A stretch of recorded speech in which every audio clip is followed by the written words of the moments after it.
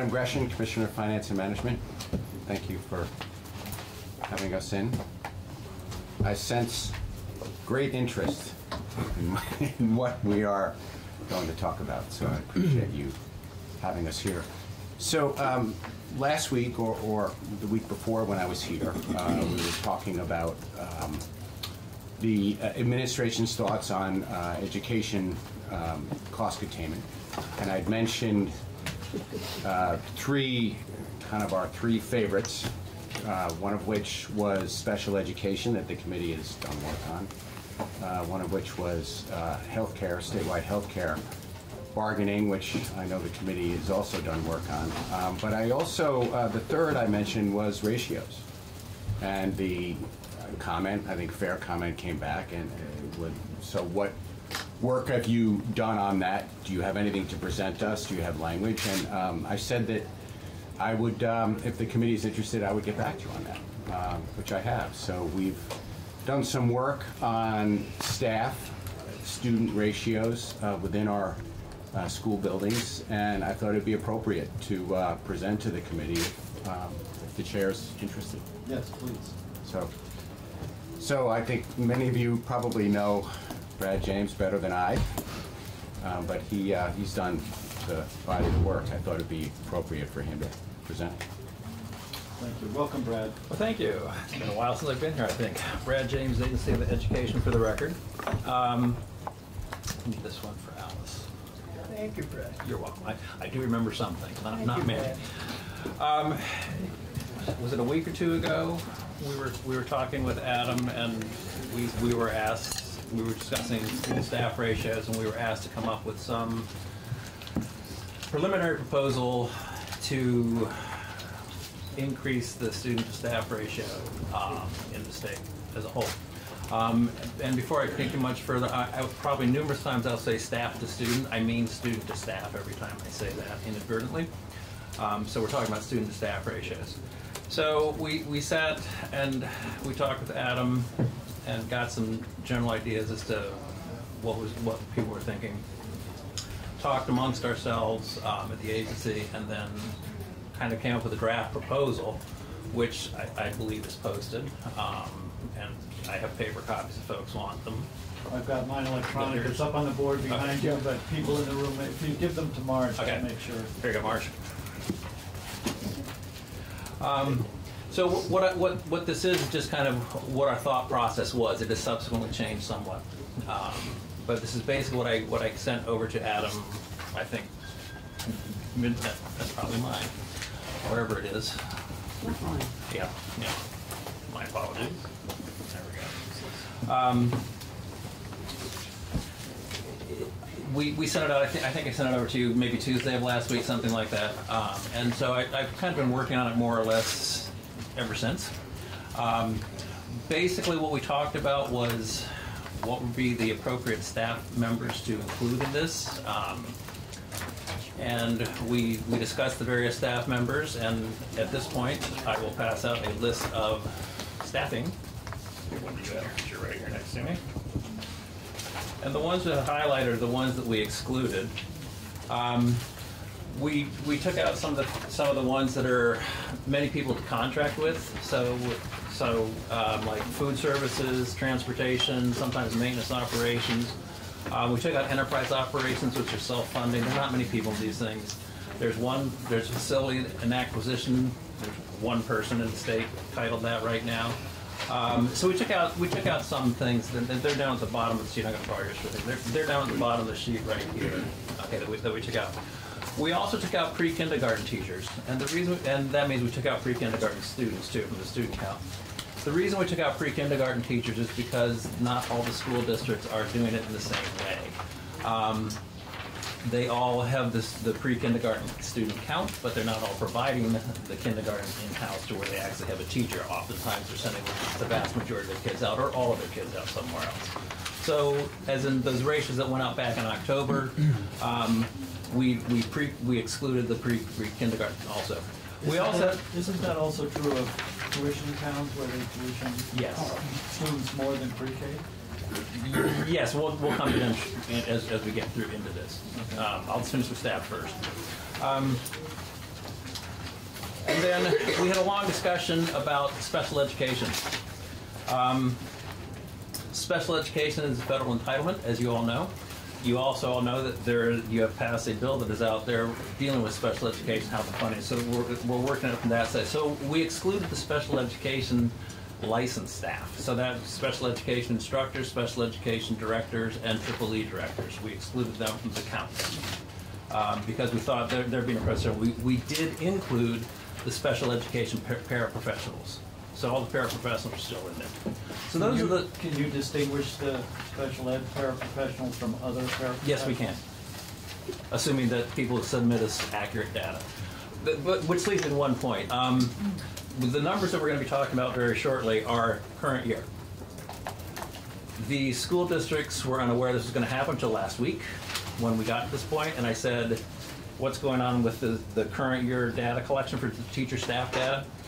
And it was due in late December, and people have been revising it slowly and steadily since then. I sent an email out to business managers back on Thursday saying that I need to have all revisions done by the end of today, at which point I'm going to take these numbers and then we're going to come out, and those will be the numbers that we're going to use, assuming we use numbers for this year. So business managers are aware of this, as are superintendents. I'm a little concerned around special ed. The best practices recommended that we put forward in our special ed bill actually recommend that we move from paraprofessionals to special educators. So that would affect your ratios in some manner.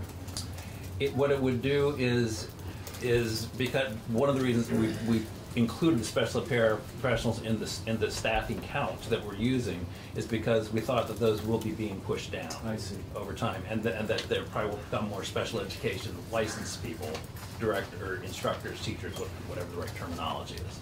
Okay. So that's kind of what we did.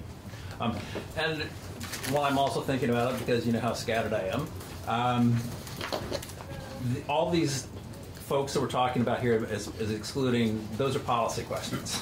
Okay, so that's, this is just what we put out here for the time being. So that kind of covers the folks that we excluded, and a very quick rationale as to why we excluded them.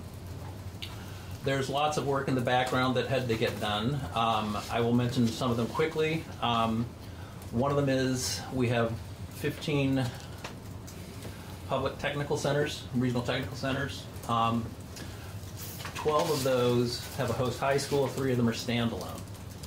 So I treated them differently. For those who were at the host, for those 12 that are at a host high school, I took the students who are going there and brought them into that high school, as that's where they are for those full-time equivalents as we count them. Right?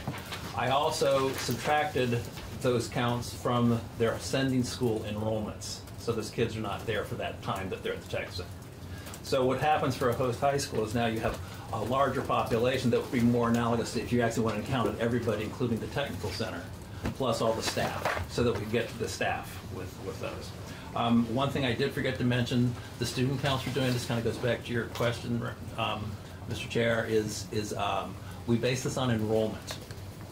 And which means that those districts that are tuitioning everybody are not impacted by this because they have no staff. They do have staff at the supervisory union, but we took those and allocated them out based on enrollment. I'll come to that in a moment. So what we did is we mean me, what I did, I'd rather say we. For the 3 standalone technical centers, because I don't see budgets for them, I don't get tax rates for them, their cost per pupil is allocated back out to the districts so that they basically are part of the district's budget. I took the enrollment, again, that semester coming in for those 3 technical centers. I apportioned the technical center staff out to the sending school districts then and left the enrollments where they were. The reason is because I can't calculate a tax rate for one of these standalone tech centers. I can for the sending school, so I portion them out based on how many kids are coming. And again, that can all be changed if we want to go forward with this. So those are technical centers. The other place where we have probably roughly, maybe, well, not a third, but maybe a quarter of the staff is at the supervisory union level. And I allocated those folks out, again, back to the member districts based on enrollments, percentage of enrollments. Okay, so that's kind of how I was allocating numbers out. So when you look at, if I was to show you, here's town or school district X, here's the staff, you're going to go, what? There aren't that many, but it's because I'm portioning people in from other places at times. And from that, I then started calculating ratios. So, have I lost you yet, or do you understand what I'm talking about so far? I don't know how other people do, but I need to have that in writing. I didn't get all of that. There's a very broad overview in the first sheet of paper I sent out. I will, and it's very broad, but I will. Okay. I will write it up in a little bit more detail for you too. So that'll be right up with the allocation.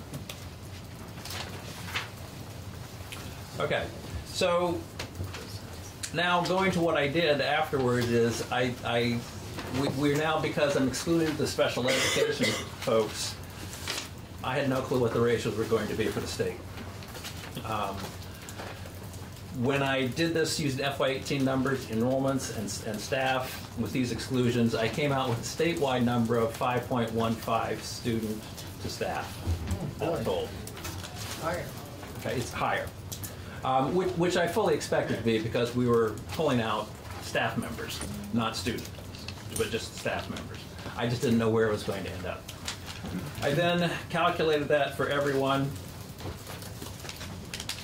and did a quick graph that was a distribution graph of where the folks are. Again, I'll borrow yours, Adam, thank you. Okay. So it ranges from a low of 2.99 to a high of, I think it's 7.10 students to staff. Okay, and it's a fairly even distribution. Probably if I remembered how to do bell curves, it'd probably make a very nice bell curve, but I don't, and I didn't look it up. But the distribution is fairly regular. When you take the average of the averages, in other words, the average ratio of every school district, then that comes out to be 4.77. For the state as a whole, though, which is more of a weighted average, it's 5.15. So I use 5.15 as the starting point for looking. What I then did was I set it up. Yes. Why is there a difference between 4.77? The 4.77 is if I take the ratio of every school district that I calculated and just took that average. So it's an average of an average. They're all set to 1. When I look at the state as a whole, Burlington has more kids in it, so they're going to get a bigger share of that statewide number. Okay, so the statewide figure is a weighted ratio, or weighted average, pardon me. Okay, and that's why it's higher. The state, if I could put it differently, correct me if I put it incorrectly, the statewide average takes all the students and all the staff, and you divide, and you get 5.15. I treat it as one single entity. Yes. Yeah. Yes. Okay. Exactly. And the 4.77 is you take this school and this SU and this SU and this SU and this SU, and whatever their ratio is, then you average those together. That is exactly correct. And that's 4.7. That's 4.77. Yep. Okay. All right. Representative Webb has a question. And the ratio from the 3.0 to the 7, those represent the lowest ratio number and the highest. Yes, per going up. Yep. Per SU. No, per school district. Per school district. Per school district. Okay. This was done at the school district level because, in general, they're the ones more responsible for the hiring. Again, at the supervisory union, it's the SU board that does the hiring, but they are responding to the folks in their school, in their member school districts. So that's why I expanded them out. And again, what we ended up doing, coming up to with this proposal, was trying to come up with a way that was going to make a disincentive for having a low student-staff ratio. Representative Miller. Is there any correlation between the 2.99 and a high-spending town? I did not look at that. I would have to look at that and see. I don't know. Or any other kind of correlation in these numbers? I didn't have time to look at a few correlations I was interested in, but I will, and I'll get back to you. Thank you. Can I follow up on that just to, since he's following up on it, rural, 'cause that's supposed to. Okay. Rural. And how do we define not rural? It's probably easier to Other than find that one. Burlington? Yeah, Since you're coming up with a number, you okay. let us know. Yes, Okay. We Representative know Beck. you're rural. Okay. I want to make sure I understand this graph, Brad. So these are the districts that are plotted on here? Yeah. How are they arranged? Small to high? Or? Small to high. I just let Excel do it itself because it will do that. Basically, if I expanded this enough, each of these would be a dot. Right. Okay? Okay. And each dot represents a district, which I just got rid of down here because it's just distracting. Okay, if I Okay. said, 1, 2, 3, 4, 5, 6. There, I want to say there are 185, I think, if I recall correctly. 185.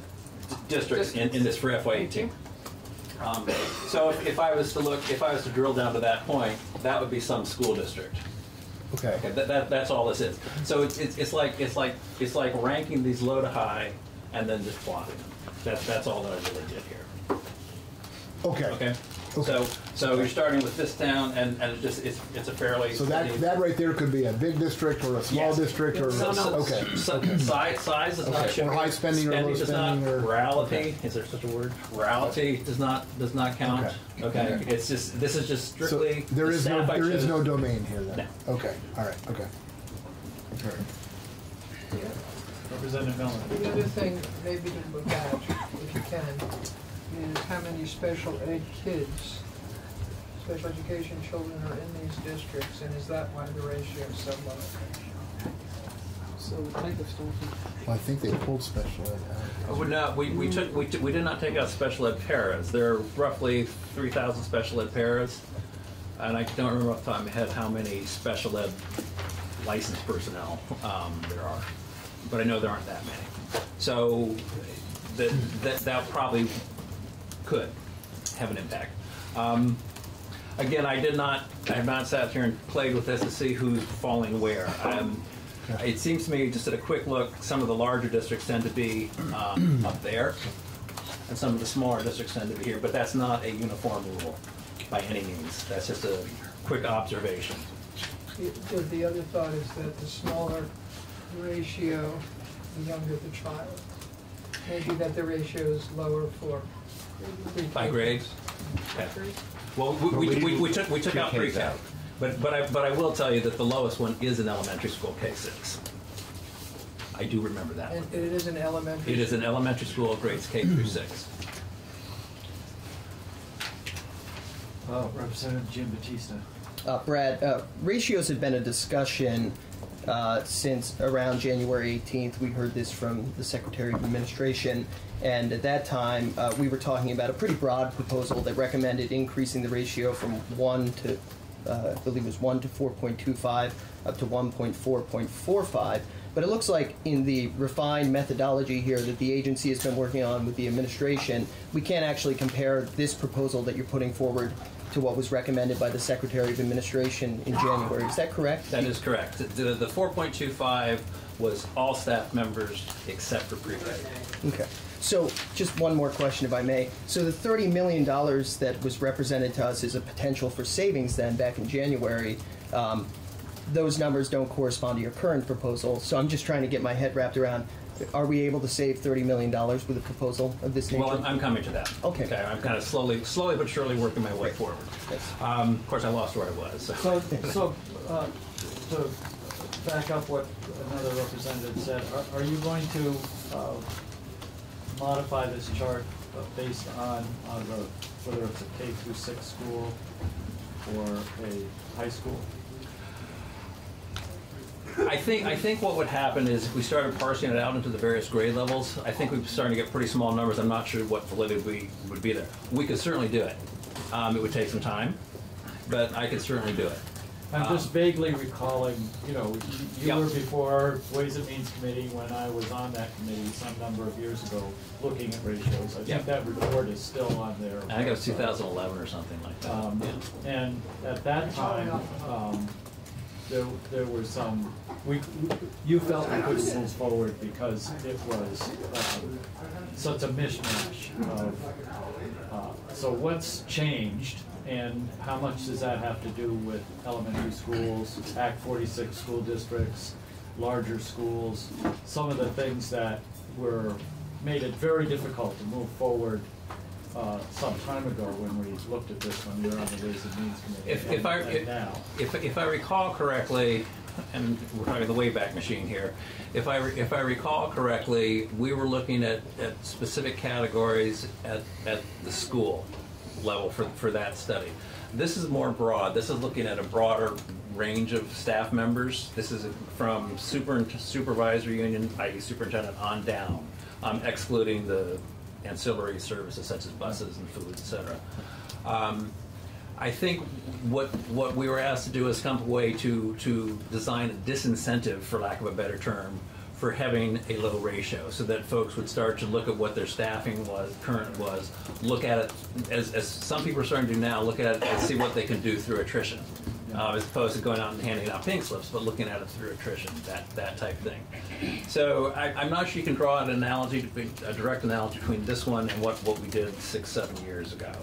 I might be wrong. I have to go back and revisit that one. I'm sure there's no analogy. I'm just wondering what's different, what has changed that is going to allow us to move forward where we felt we couldn't. I think what we're doing now is we're not talking about individual schools. We're talking about school districts. And we're talking about trying to bring the whole statewide ratio up as a whole, as opposed to individual schools, which I think is what we were talking about over there. I think. Yeah.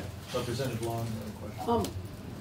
You're mentioning school districts now, and I wonder how Act 46 is fitting into your scenarios that you're putting out here, because we are in the process of a lot of changes around school districts, and whether you have analyzed whether those school districts who actually have become operational have changed or are in the process of changing their ratios, and whether you know how many school districts have voted to merge through an Act 46 proposal and have not actually become operational, so haven't had the opportunity to propose a budget yet. I mean, these are important things. These are important questions. Yes, I agree. I would say there are probably about 100 school districts, 80 to 100, I don't remember the number off the top of my head, that will dissolve starting July 1 of this year. Okay. We have a large number of new unified districts coming in for this coming year. These are FY18 data. So really what you're looking at here is you're looking at 8 unified unions, and one of them is a modified unified union. You're looking at 8 unifieds that are in their first year of operation. There are 3 others that are now in their second year of operation in these data. I do know that some of that 2 of those have I should say, I do know for certain that one, I think the second, has had staff reductions due to attrition and shifting people around as opposed to hiring new people. Right now, I understand everybody wants answers about what's happening with the newly merged districts. In the first year, it's very difficult to say. In the second year, it's also difficult to say. But I think we will start to see this as we start getting a few more years out. So do you know how many school districts, I'm sorry, can I just follow up? I'd like him to finish, actually, or continue, but one more short question. It's the same thing. I mean, how many school districts are merged but haven't even become operational after this July? I mean, there's still some that are, after this there's July. still some that are merging in 2019. Yes. I want to say 6. Did I know 5 or 6? Okay. I'll fudge it a little bit. Thanks. There could be a few more, and then that will also be when the state plan comes out too for that year. Right. So that could change that number. Thank you, Brad. Sorry to stall your presentation. That's okay. Yeah. We just happen to have questions. I know this committee's always good having questions. So I don't mind. I just lose track of where I was, so that's all right. So anyway, what I've done, what I then did was we were then trying to get to an idea of what cost savings could be or cost reductions could possibly be. And so what I did at that point was I looked at the student-staff ratio data, which collects salary and benefit data. At the same time, it collects counts of teachers in various categories. And I looked at how much was for paraprofessionals and how many paraprofessionals were, and found an average for them. And I looked at the other staff that we were including and found out what the average was for them also. I then said, okay, if we went from a state ratio of 5.15 to 1 to a state ratio of 5.5 to 1, so we're increasing by 35 hundredths of a student per adult, what would happen? And with that, I made an assumption that 60% of the staffing reduction would be paraprofessionals, and 40% would be the remainder, the regular educator, not other staff, I guess is the proper terminology to use, because it's a very broad category. When I did that, I came up with a reduction in staff of about 938, it was 938. Roughly 60% of that for paraprofessionals is 560, and the remainder would be other staff. And I came up with a reduction in personnel, salary and benefits of about $45 million. So that was kind of the starting point at which I went. The second phase would then be to say, okay, so if we're going to do this, what kind of a disincentive are we going to give the districts that have low ratios? What are we going to have them push it up? The best we could come up with was I don't know what to call it, a fee or a penalty or a surcharge or something on their education spending before the tax rates are calculated. On their, pardon me? On their education spending. Okay. Before tax rates are calculated. We thought that would be more transparent than doing it like the excess spending threshold, which is a little bit convoluted and comes later on, or doing it on the tax rate itself. We thought it would be more transparent. Say, your education spending is $1 million. If you have a low student-to-staff ratio, we're going to add money to that, and then we're going to calculate your tax rate. We thought that would be more transparent. Which would push up, the effect of that would be to raise tax rates in communities that had low Correct. staff, low student-to-staff ratio. Correct. Correct. Okay. The methodology I came up with to do that, and again, more policy decisions if we go forward with this. The methodology was, I said, if we're using a ratio of 5.5 to 1, if your district comes in at 4.5 to 1, the difference is one student, okay, per adult. That's the difference. And so the way I set it up was, for every student, in other words, if you're one student, then you get a 2% surcharge on your education spending. So if your education spending was $1 million, your ratio came in at 4.5.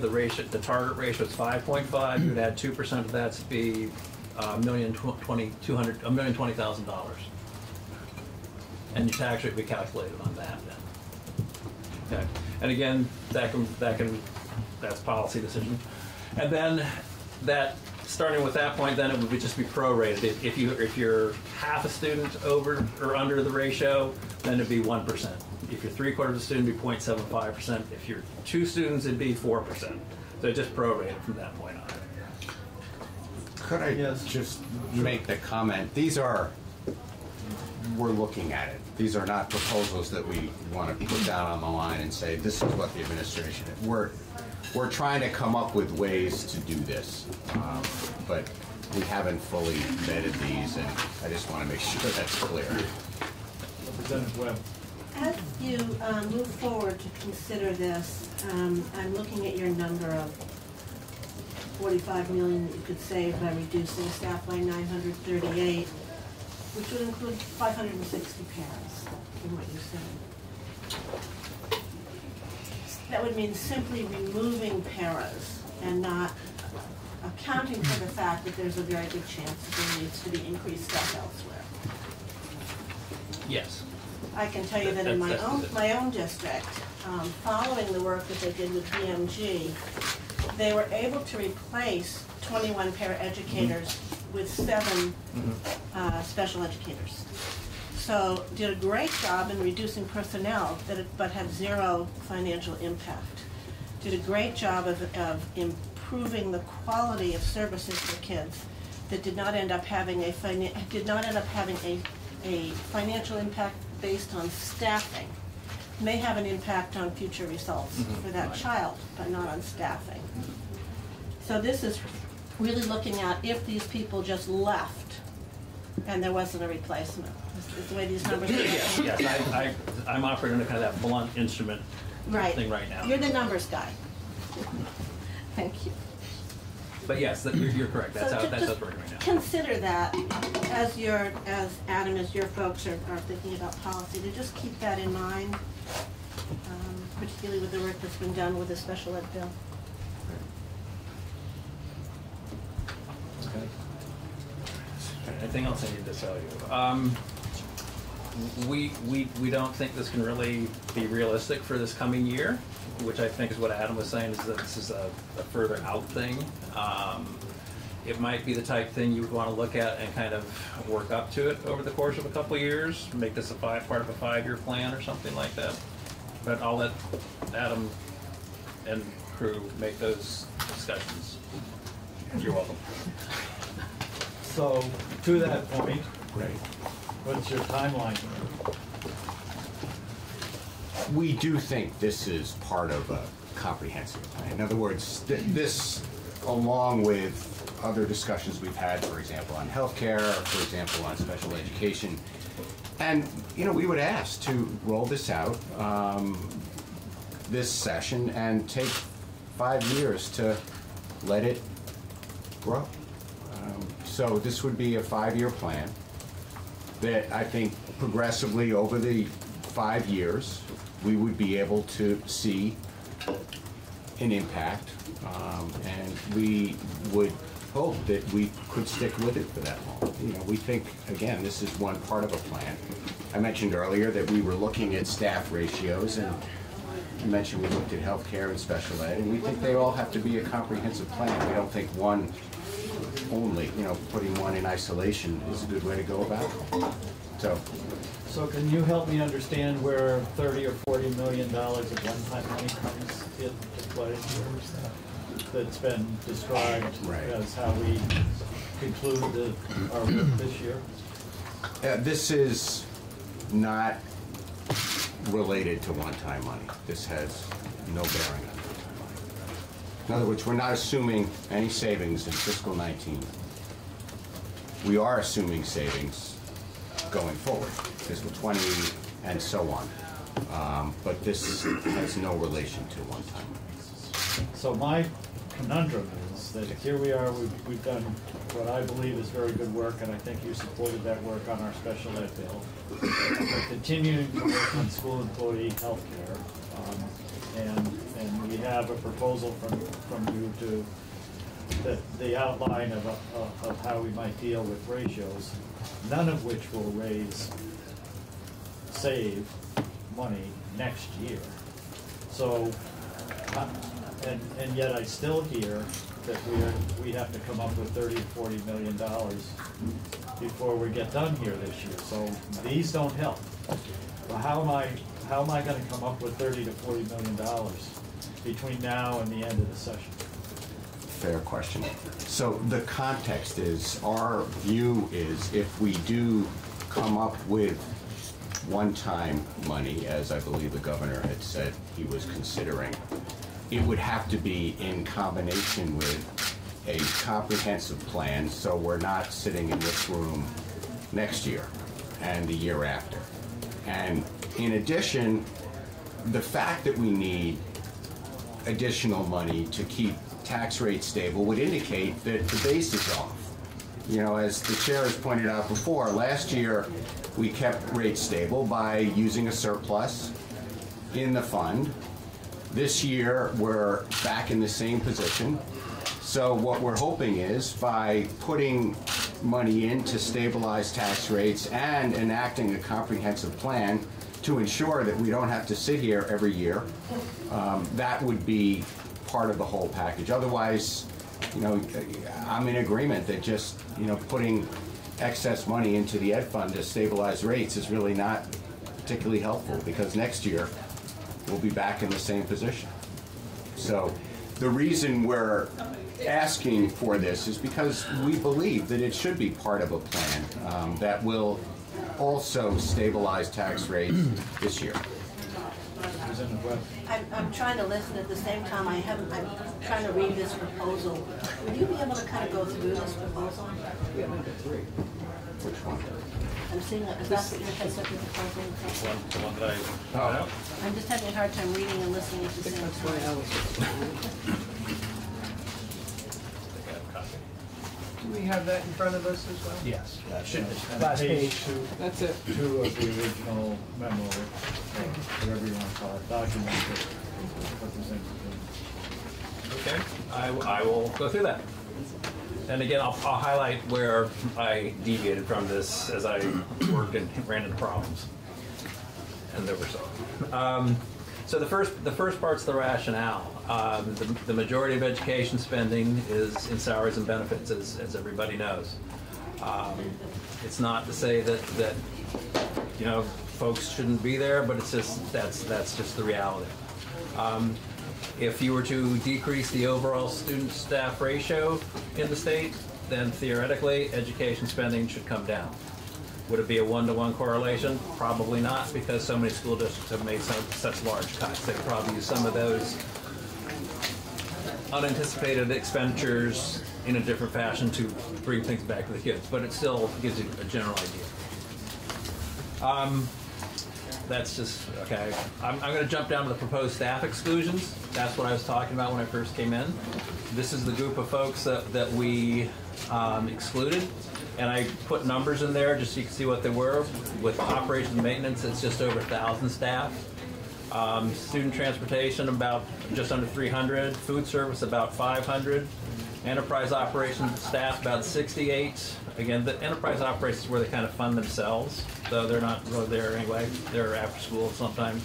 Community service, again, they're like their enterprise operation. They're similar to enterprise operations. What business managers told me, roughly 30, and 1 facilities and construction staff.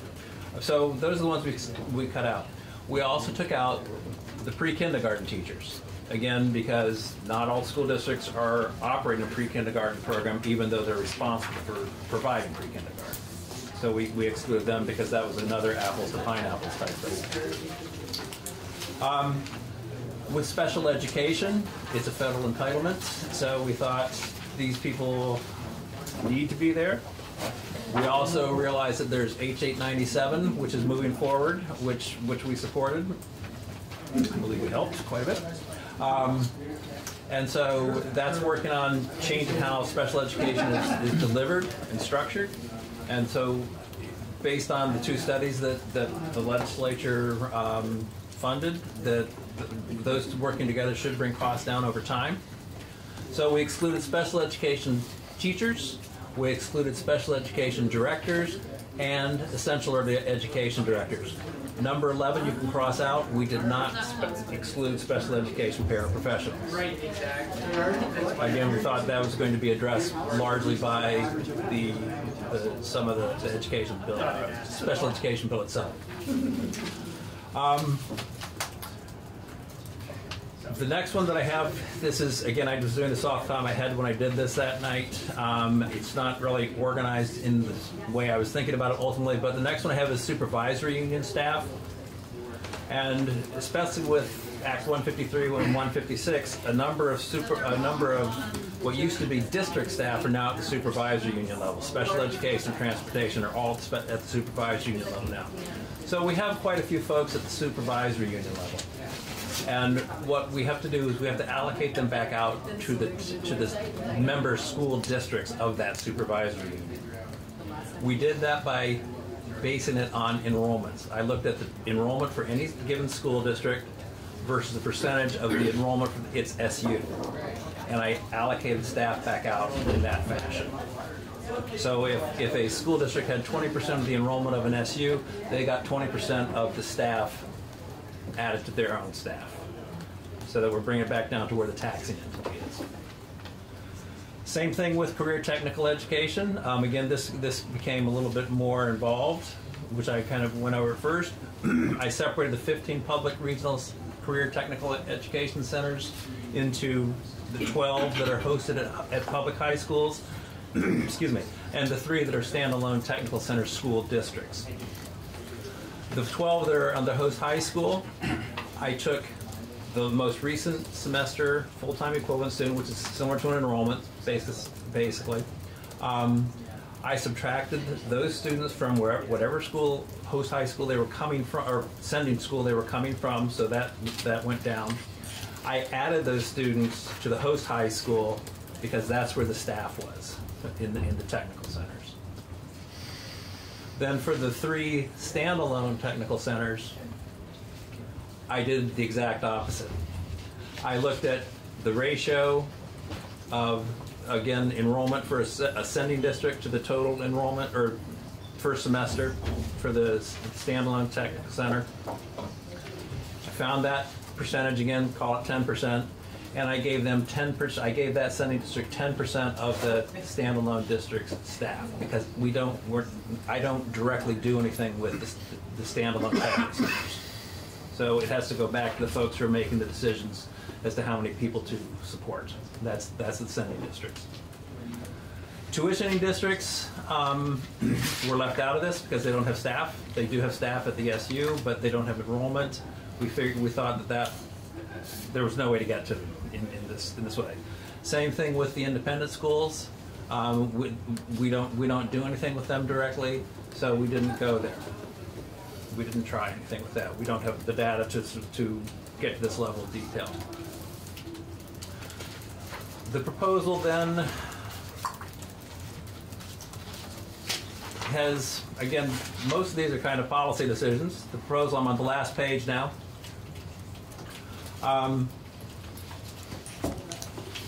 The first policy decision would be determine which staffing categories to use. We made our decisions. That's what you're seeing here. We then allocated staff to the operating district based on enrollment percentages. Calculated that, on number 3, calculated the 2018 student staff ratios for the state as a whole, and the effective student staff ratio for the operating districts. I'm using the word effective just because it's not their real staff. It's not necessarily the real enrollment, because we've had these manipulations in there. I then used the student staff ratio for the state as a starting point for the target ratio. Again, that was 5.15 to 1. And when I ended up going to 5.5 is the 45 million. If the district was under the target ratio by 1, i.e. a whole student per staff, then I increased education spending by 2%. And I prorated it if there were more or less. Okay? If you were over the staff, then you're just the way you are. Or the ratio, you're just the way you are. And then the rationale behind it was, we thought, and on number 6, increase in education spending would be more transparent to voters and taxpayers than any other way we could think of. The increase would occur before the tax rate calculation. The increase in education spending would then flow. I feel like some people I never come in here and read things to you. I apologize. The increase in education spending would then flow through to the district tax rate.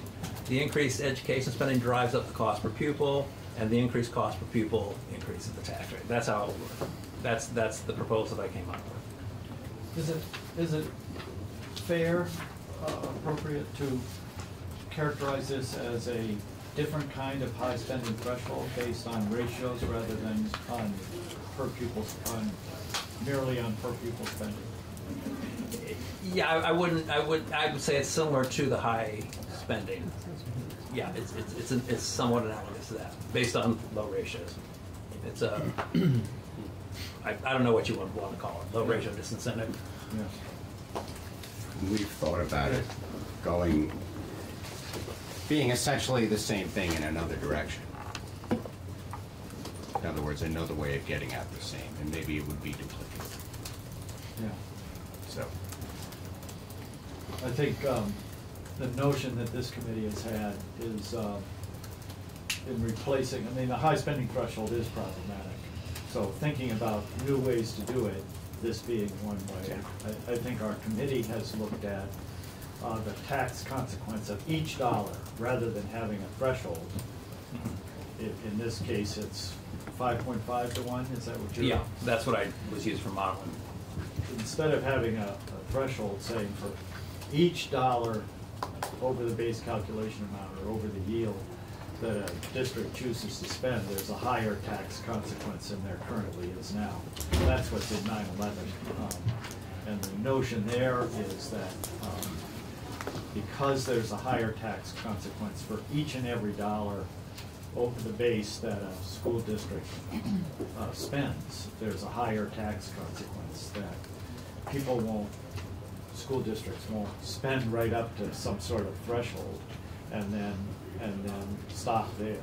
That it's sort of free money up to this threshold, whatever threshold we put in place, and then there's this big penalty so people don't cross over the threshold. And that's kind of what's happening with our high spending threshold currently. Is that right, Brad? Yeah. Yes. I mean, I'm the one who deals with it all the time. It does get everybody's attention. It's, again, kind of like what I was describing here. It's kind of a blunt instrument. It's not, to work better, it should be more tailor-made to individual school districts. That would take a lot of work. We have some ideas, but I just have never sat down and worked on it. But when there's just a threshold, you're correct. Some districts do go right up to just below that threshold. That's where they sit. So as the threshold goes up, they go up. So you're correct. Thank you. Yes, Representative Wong. So along those lines, do you know, or I might ask you as well, do you know the reason why some of those school districts are at 7 and some are at 3, the ratios? I mean, have you No. looked at them? I have not had So- time to parse it out. So then my question is more around sort of history of public education in Vermont. And, we have, I grew up here. We've always powerfully supported public education, and I would say that this year we saw an awful lot of support coming from our districts for school budgets. 97%, I think, passed them on the first try. I think we believe deeply in, supporting our public education system. This is a pretty significant shift from that. It's taking decisions that we have always strongly supported at a local level, letting local voters make decisions. I mean, we let them make decisions about curriculum. We set the standards at the state board level, but we let them make decisions around curriculum and materials at the local level. And we've always allowed that in spending. This seems like a significant shift for us, heading in this direction, for Montpelier, frankly, to be taking over the staffing of our buildings. And I'm really struggling with that. Right. I mean, we spoke about this before. Montpelier has taken over the taxing of our schools. So we feel that the state has a very direct interest in the operation of the schools. And, I say that reluctantly, but definitively. I mean, we have a statewide tax rate. So we have a direct interest in the resources we're putting in schools. So. Brad, do you have a district-by-district output of these? You showed the graph, so you have that at a chart form? So Not with me. Look at my districts. Not with me. Could you supply that to the Yes. committee, please? Representative Webb has a question. And Miller. Where I struggle with some of this proposal is it seems like it's focusing on a symptom as opposed to what's underlying the reason that some areas have low or high staff ratios, and that we at the state, I think, are probably wiser to focus on the whys, what's driving those ratios, and addressing what it is that's driving those ratios. It's like saying, just give everybody antibiotics without finding out that actually there's an invasion of something, some disease, that if you actually dealt with that, you might not need so much penicillin. I always get worried when I use an analogy. Concrete steps come to mind? Concrete steps. So when I hear this, I think that what we have been trying to do is actually focus on some of the things that are driving those costs driving the reasons that we need staffing, that we need to look at staffing. And I'm just wondering if the best use of what we could do now would be to see Act 46 through, get the special ed bill and census model funding in place, bring in DMG, bring in a group similar to DMG who could help our schools look at how to address some of our needier students. And then at the same time, acknowledge the school boards for doing what they did to not only reach the governor's goal, but to surpass it substantially. That would be what I would think we at the state, that would be the best use of our energy and time, as opposed to getting into the nitty-gritty of this counting that, like I said, we can deal with it. Get rid of 21 paraeducators and hire 7 professionals. We've just managed your thing around ratios, but we haven't done a darn thing about cost. So I can see where you could certainly set up some of this counting, which I think is appropriate, and counting it maybe the way you're doing it, and then use that as a measure of how we're doing, but not tying everybody to making those changes, but actually use it as a measure, as opposed to a policy. So, Brad, I appreciate your work on the methodology here. I think it's pretty thorough and thoughtful. My concern is, what do we compare this to? Like, how does this compare to our private schools in the state? How does this compare to public schools in other states? Is there a way to do that? I mean, do we have an understanding that 5.5 is the right number? No. To the best of my knowledge, there's nothing quite like this nationally. National data are looking at specific categories of teachers primarily, and they're trying to come up with a common methodology for all states so that they can actually compare them. But they have the same issues that we have trying to talk to districts sometimes and how they do things. Everybody does it a little bit differently. So the federal government's working hard, and that's sometimes why it takes 2 years to get information out, getting comparable data between the 50 states and the outlying districts. Is there anything that's looking at overall staffing versus just teachers? Not to my knowledge. Doesn't mean that there isn't, but not to my knowledge. I have not researched it. Is there anything that has gone to the level where I just did, where I said we're going to exclude these categories? Probably not. What do we compare it to? Is that the right number? I can't answer that question. I can't. What about teacher to student ratios? That's what I sort of hear the most about. Do we know what that is in the state? And is that comparable to other states or to our private schools? That would be more comparable. Hard to believe. I'm sitting here laughing at myself now. It's hard to believe that did not actually look at the teacher staff, the direct instruction versus students. I just didn't. I mean, I have it set up so that I can, but it did not do it. I can tell you what that is for FY18 with the direct instruction, and then follow along with that. What I said just a moment ago was I don't, off the top of my head, I do not know what the federal folks use when they're comparing across states for their staffing ratios that we see that it compares us to. But I could probably find that out, and then I could probably see where we stand. That would be helpful information, I think, for the committee. And the question that Representative Long asked earlier, I think it was Representative Long, was, do we have any notion why one school district is at 2.99 and another school district is over 7? I mean, that's enormous. It is an enormous difference from one school district to another. My guess, and the answer is no. I have not looked at it. I have not taken the time to look at it because all this takes time. Time was not quite readily available for this. Cut it out. You're killing me. I know we don't work. That really is that dig. But I think a lot of it's going to have to do with how supervisory unions are operated. Because remember, a lot of what we're seeing here is being pushed out from the supervisory and back down to the school districts. Yeah. So, and then that would involve rationale from folks that I know say, why do you have these people here? Why do you have this many people? We can find all this out. Not happily, because they won't be happy telling me this information. but we could find a lot of this out. Let me put it that way.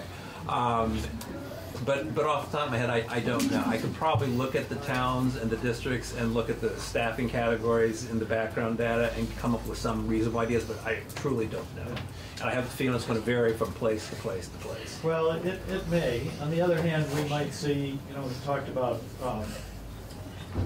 the number of unified districts that we have.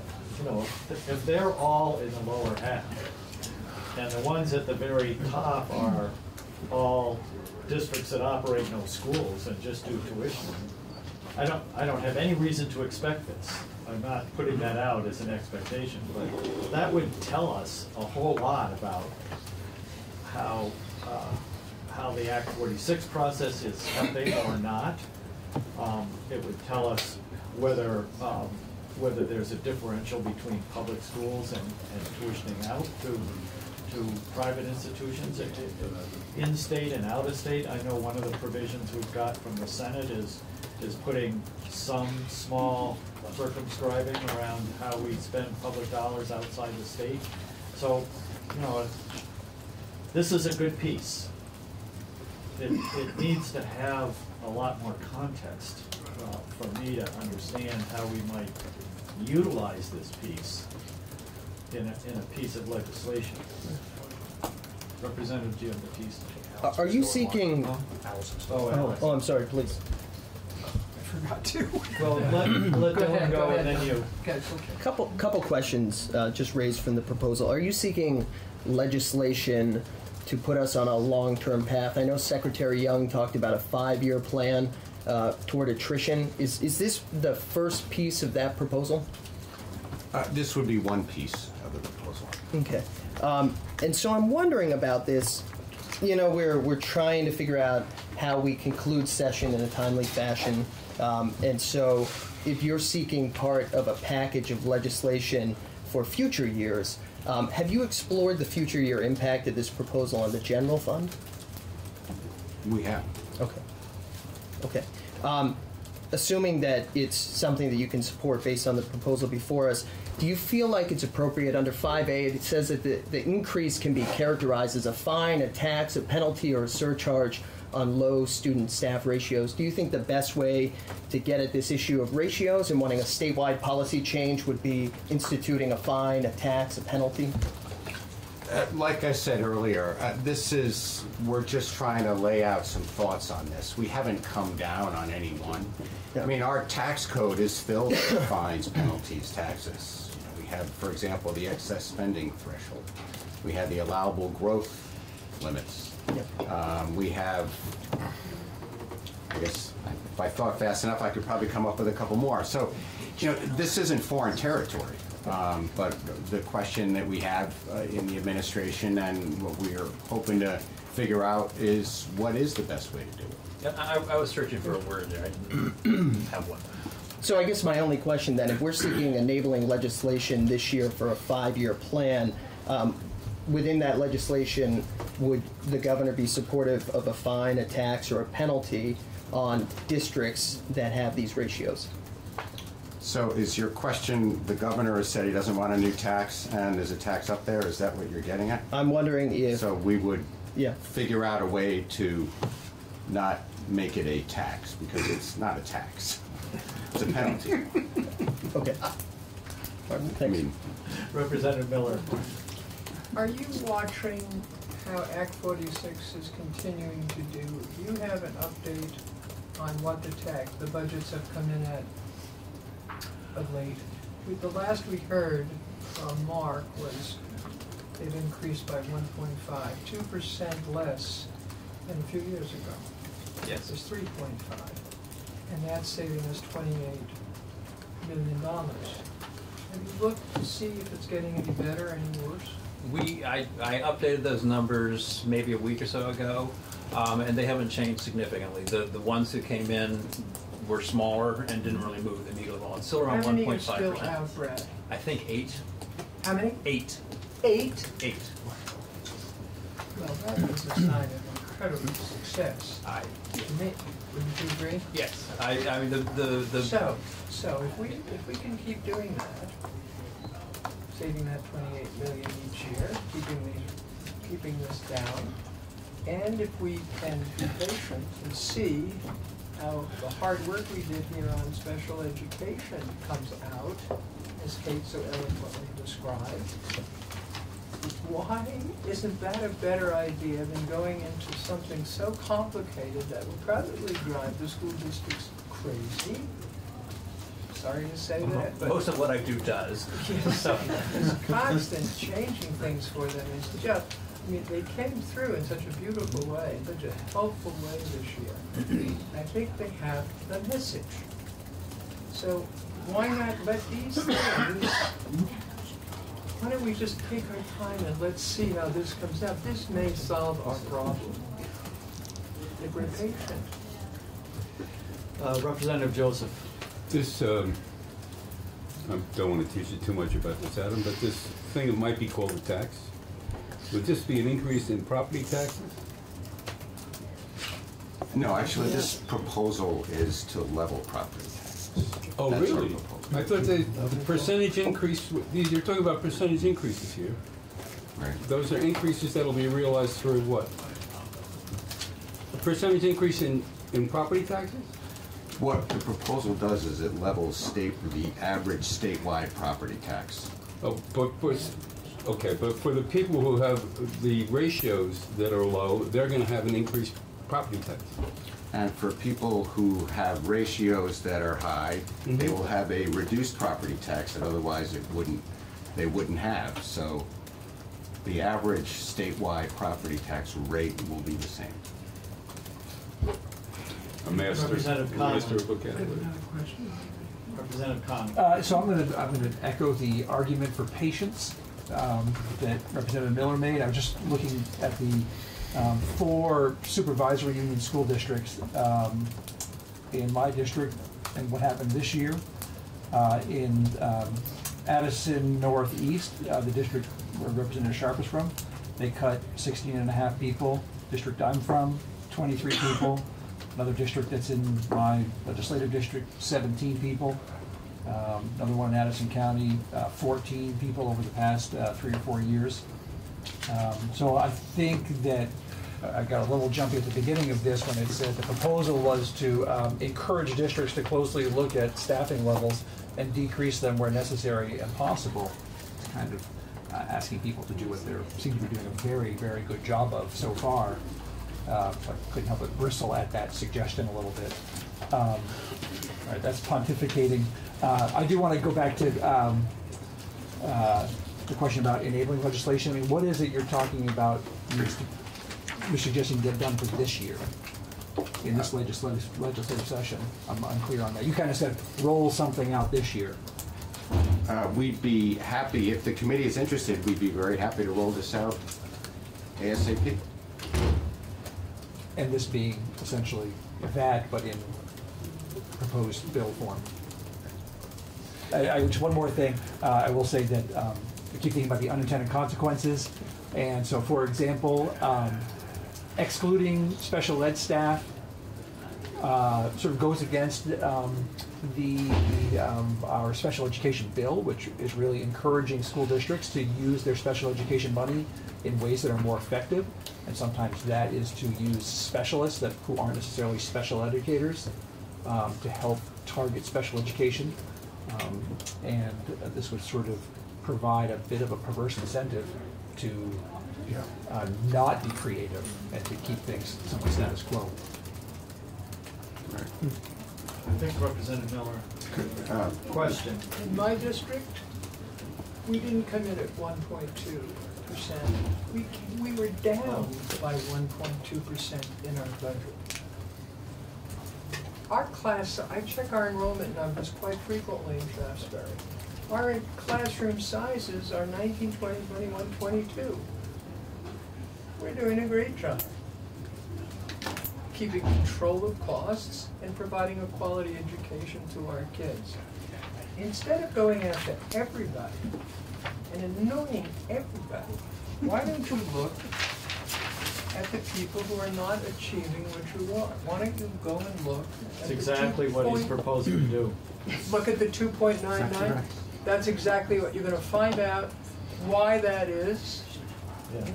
Are those the high spending tabs? Are they the special? Whatever the you're going to do that. Is that That's what you the said? proposal. That's what the proposal is. To have a penalty for low. No, I'm not saying penalty. No. I shouldn't say this. You should say No, this. Representative Miller is saying something different. She's saying, what is the reason behind these What is numbers? the reason? As opposed to Don't coming do up with the anything punishing. Don't do anything punishing it. Find out why, and then we can figure out what to do. But can I also, to the member from Middlebury, I'm answer sorry, his I didn't question? allow you to. Cornwall. I'm sorry. My Cornwall. You moved? You know, it's kind of like, just because everyone drives safely doesn't mean you don't need a speed limit. And those districts that are doing everything according to plan and whose plans are good, they shouldn't care. I mean, when I'm out driving, I don't care whether the speed limit is 55 or 60 because I'm a safe driver. Well, so this shouldn't. $40 million of one-time money comes into play that's been described Right. as how we conclude our work this year. This is not related to one-time money. This has no bearing on one-time money. In other words, we're not assuming any savings in fiscal 19. We are assuming savings going forward, fiscal 20 and so on. But this has no relation to one-time money. So my conundrum is that here we are, we've done what I believe is very good work, and I think you supported that work on our special ed bill. We're continuing to work on school employee health care, and we have a proposal from you to the outline of how we might deal with ratios, none of which will save money next year. So, and yet I still hear that we have to come up with $30 to $40 million before we get done here this year. So these don't help. Well, how am I going to come up with $30 to $40 million between now and the end of the session? Fair question. So the context is, our view is, if we do come up with one-time money, as I believe the governor had said he was considering, it would have to be in combination with a comprehensive plan, so we're not sitting in this room next year and the year after. And in addition, the fact that we need additional money to keep tax rates stable would indicate that the base is off. You know, as the chair has pointed out before, last year we kept rates stable by using a surplus in the fund. This year we're back in the same position. So what we're hoping is, by putting money in to stabilize tax rates and enacting a comprehensive plan to ensure that we don't have to sit here every year, that would be part of the whole package. Otherwise, you know, I'm in agreement that just, you know, putting excess money into the ed fund to stabilize rates is really not particularly helpful, because next year we'll be back in the same position.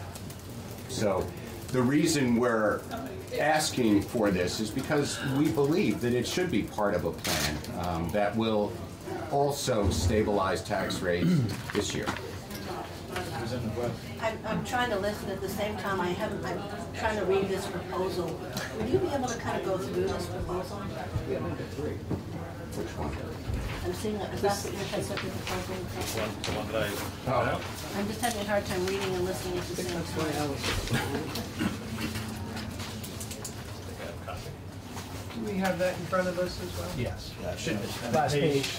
That's it. 2 of the original memo, whatever you want to call it, document that represents the Okay, I will go through that. And again, I'll highlight where I deviated from this as I worked and ran into problems. And there were some. So the first part's the rationale. The majority of education spending is in salaries and benefits, as everybody knows. It's not to say that you know folks shouldn't be there, but it's just that's just the reality. If you were to decrease the overall student-staff ratio in the state, then theoretically education spending should come down. Would it be a one-to-one correlation? Probably not, because so many school districts have made such large cuts. They could probably use some of those unanticipated expenditures in a different fashion to bring things back to the kids, but it still gives you a general idea. That's just, okay. I'm going to jump down to the proposed staff exclusions. That's what I was talking about when I first came in. This is the group of folks that we excluded. And I put numbers in there just so you can see what they were. With operations and maintenance, it's just over 1,000 staff. Student transportation, about just under 300. Food service, about 500. Enterprise operations staff, about 68. Again, the enterprise operations is where they kind of fund themselves, so they're not really there anyway. They're after school sometimes. Community service, again, they're like their enterprise operation. They're similar to enterprise operations. What business managers told me.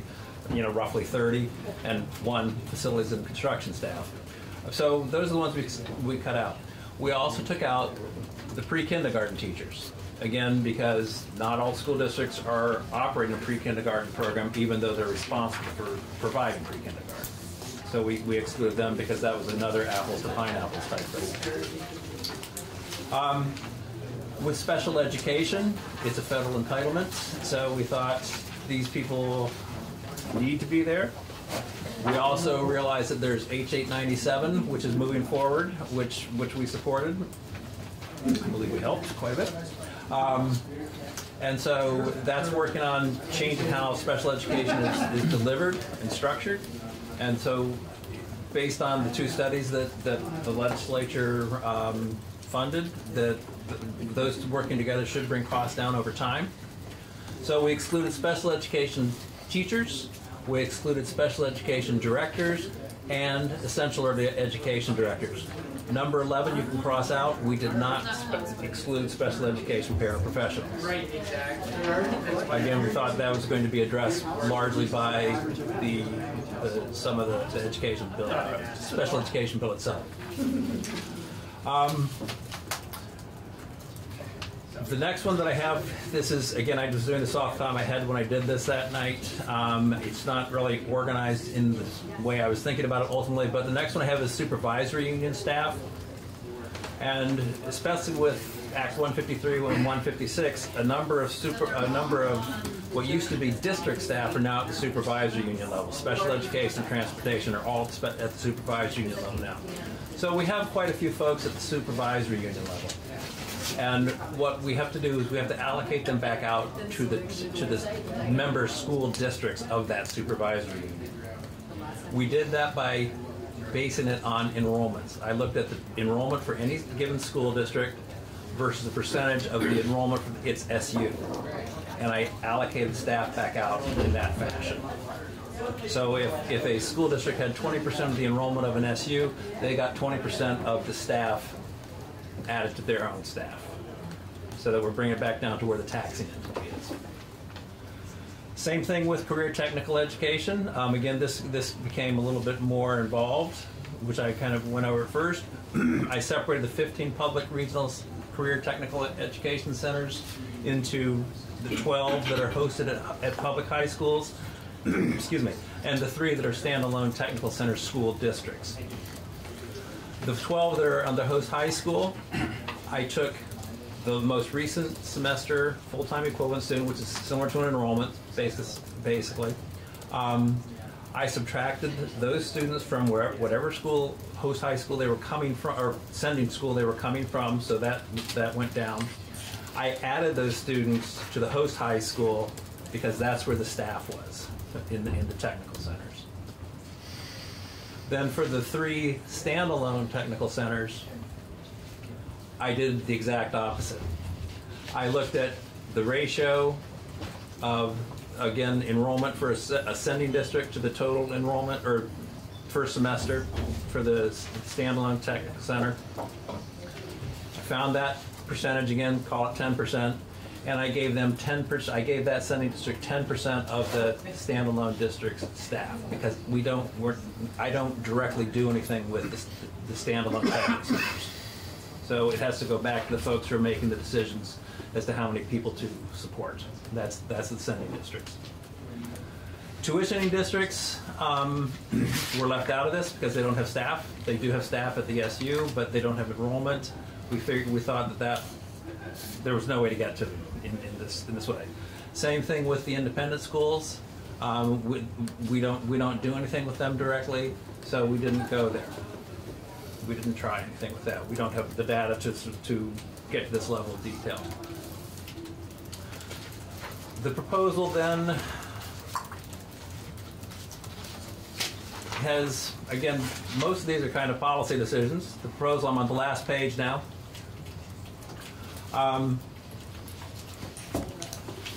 The first policy decision would be determine which staffing categories to use.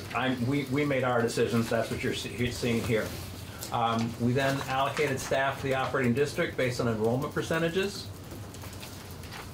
Calculated that, I'm number 3, calculated the 2018 student staff ratios for the state as a whole, and the effective student staff ratio for the operating districts. I'm using the word effective just because it's not their real staff. It's not necessarily the real enrollment, because we've had these manipulations in there. I then used the student staff ratio for the state as a starting point for the target ratio. Again, that was 5.15 to 1. And when I ended up going to 5.5 is the 45 million. If the district was under the target ratio by 1, i.e. a whole student per staff, then I increased education spending by 2%. And I prorated it if there were more or less. Okay? If you were over the staff, then you're just the way you are. Or the ratio, you're just the way you are. And then the rationale behind it was, we thought, and on number 6, increase in education spending would be more transparent to voters and taxpayers than any other way we could think of.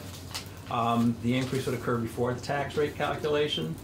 The increase in education spending would then flow. I feel like some people I never come in here and read things to you. I apologize. The increase in education spending would then flow through to the district tax rate. The increased education spending drives up the cost per pupil, and the increased cost per pupil increases the tax rate. That's how it would work. That's the proposal that I came up with. Is it fair, appropriate to characterize this as a different kind of high spending threshold based on ratios rather than on merely on per pupil spending? Yeah, I would say it's similar to the high spending. Yeah, it's somewhat analogous to that, based on low ratios. It's a I don't know what you want to call it, low ratio disincentive. Yeah. We've thought about it being essentially the same thing in another direction. In other words, another way of getting at the same, and maybe it would be duplicative. Yeah. So, I think the notion that this committee has had is in replacing, I mean, the high spending threshold is problematic. So thinking about new ways to do it, this being one way, I think our committee has looked at the tax consequence of each dollar rather than having a threshold. In this case, it's 5.5 to 1, is that what you're? Yeah, that's what I was used for modeling. Instead of having a threshold saying for each dollar over the base calculation amount or over the yield that a district chooses to spend, there's a higher tax consequence than there currently is now. That's what's in 9/11. And the notion there is that because there's a higher tax consequence for each and every dollar over the base that a school district spends, there's a higher tax consequence that school districts won't spend right up to some sort of threshold and then stop there. that it's sort of free money up to this threshold, whatever threshold we put in place, and then there's this big penalty so people don't cross over the threshold. And that's kind of what's happening with our high spending threshold currently. Is that right, Brad? Yeah, yes. I mean, I'm the one who deals with it all the time. It does get everybody's attention. It's, again, kind of like what I was describing here. It's kind of a blunt instrument. It's not, to work better, it should be more tailor-made to individual school districts. That would take a lot of work. We have some ideas, but I just have never sat down and worked on it. But when there's just a threshold, you're correct. Some districts do go right up to just below that threshold. That's where they sit. So as the threshold goes up, they go up. So you're correct. Thank you. Yes, Representative Wong. So along those lines, do you know, or I might ask you as well, do you know the reason why some of those school districts are at 7 and some are at 3, the ratios? I mean, have you No. looked at them? I have not had So- time to parse it out. So then my question is more around sort of history of public education in Vermont. And, we have, I grew up here. We've always powerfully supported public education, and I would say that this year we saw an awful lot of support coming from our districts for school budgets. 97%, I think, passed them on the first try. I think we believe deeply in, supporting our public education system. This is a pretty significant shift from that. It's taking decisions that we have always strongly supported at a local level, letting local voters make decisions. I mean, we let them make decisions about curriculum. We set the standards at the state board level, but we let them make decisions around curriculum and materials at the local level. And we've always allowed that in spending. This seems like a significant shift for us, heading in this direction, for Montpelier, frankly, to be taking over the staffing of our buildings. And I'm really struggling with that. Right. I mean, we spoke about this before. Montpelier has taken over the taxing of our schools. So we feel that the state has a very direct interest in the operation of schools. And, I say that reluctantly, but definitively. I mean, we have a statewide tax rate. So we have a direct interest in the resources we're putting in schools. So. Brad, do you have a district-by-district output of these? You showed the graph, so you have that in a chart form? So Not with me. Look at my districts. Not with me. Could you supply that to the Yes. committee, please? Representative Webb has a question. And Miller. Where I struggle with some of this proposal is it seems like it's focusing on a symptom as opposed to what's underlying the reason that some areas have low or high staff ratios, and that we at the state, I think, are probably wiser to focus on the whys, what's driving those ratios, and addressing what it is that's driving those ratios. It's like saying, just give everybody antibiotics without finding out that actually there's an invasion of something, some disease, that if you actually dealt with that, you might not need so much penicillin. I always get worried when I use an analogy. Concrete steps come to mind? Concrete steps. So when I hear this, I think that what we have been trying to do is actually focus on some of the things that are driving those costs, driving the reasons that we need staffing, that we need to look at staffing. And I'm just wondering if the best use of what we could do now would be to see Act 46 through, get the special ed bill and census model funding in place, bring in DMG, bring in a group similar to DMG who could help our schools look at how to address some of our needier students. And then at the same time, acknowledge the school boards for doing what they did to not only reach the governor's goal, but to surpass it substantially. That would be what I would think we at the state, that would be the best use of our energy and time, as opposed to getting into the nitty-gritty of this counting that, you know, like I said, we can deal with it. Get rid of 21 paraeducators and hire staffing professionals. We've just managed your thing around ratios, but we haven't done a darn thing about cost. So I can see where you could certainly set up some of this counting, which I think is appropriate, and counting it maybe the way you're doing it, and then use that as a measure of how we're doing, but not tying everybody to making those changes, but actually use it as a measure, as opposed to a policy. So, Brad, I appreciate your work on the methodology here. I think it's pretty thorough and thoughtful. My concern is, what do we compare this to? Like, how does this compare to our private schools in the state? How does this compare to public schools in other states? Is there a way to do that? I mean, do we have an understanding that 5.5 is the right number? No. To the best of my knowledge, there's nothing quite like this nationally.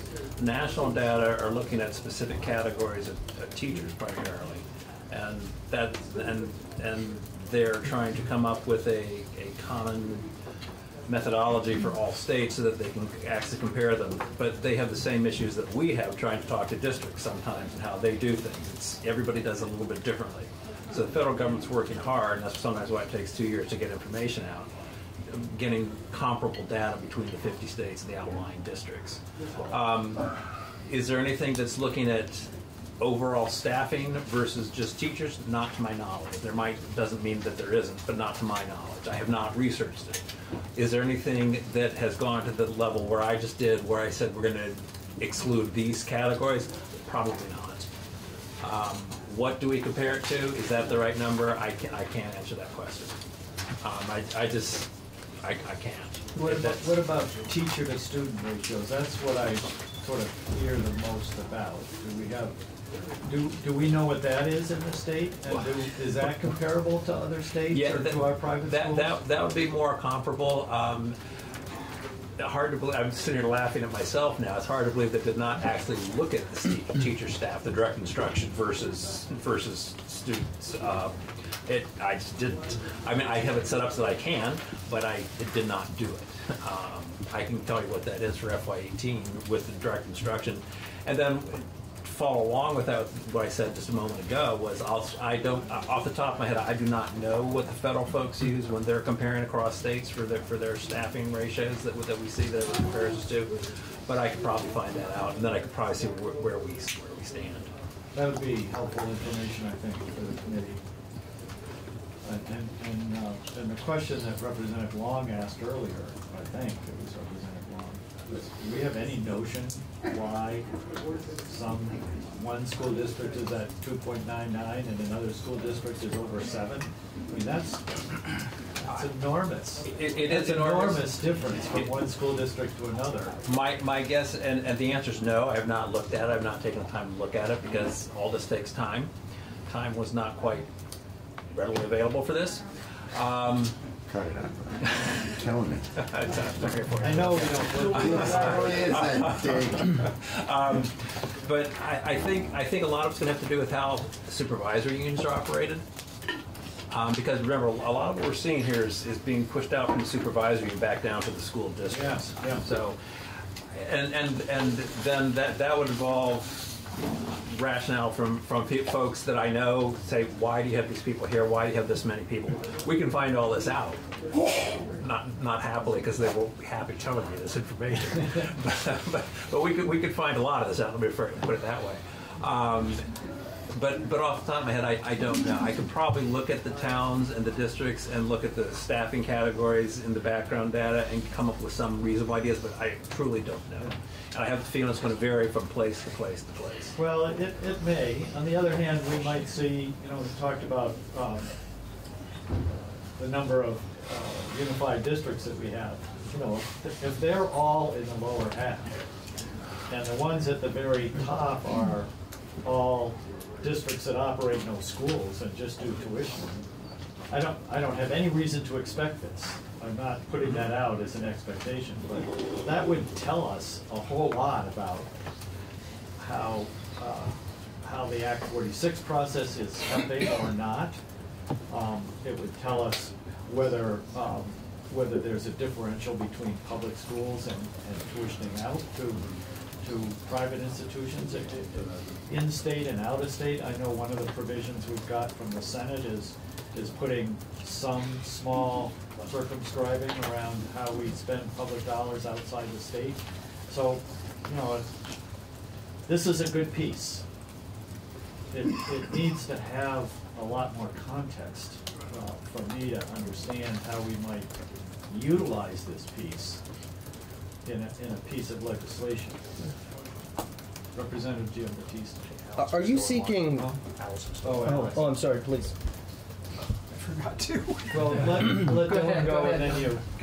Couple questions just raised from the proposal. Are you seeking legislation to put us on a long-term path? I know Secretary Young talked about a 5-year plan toward attrition. Is this the first piece of that proposal?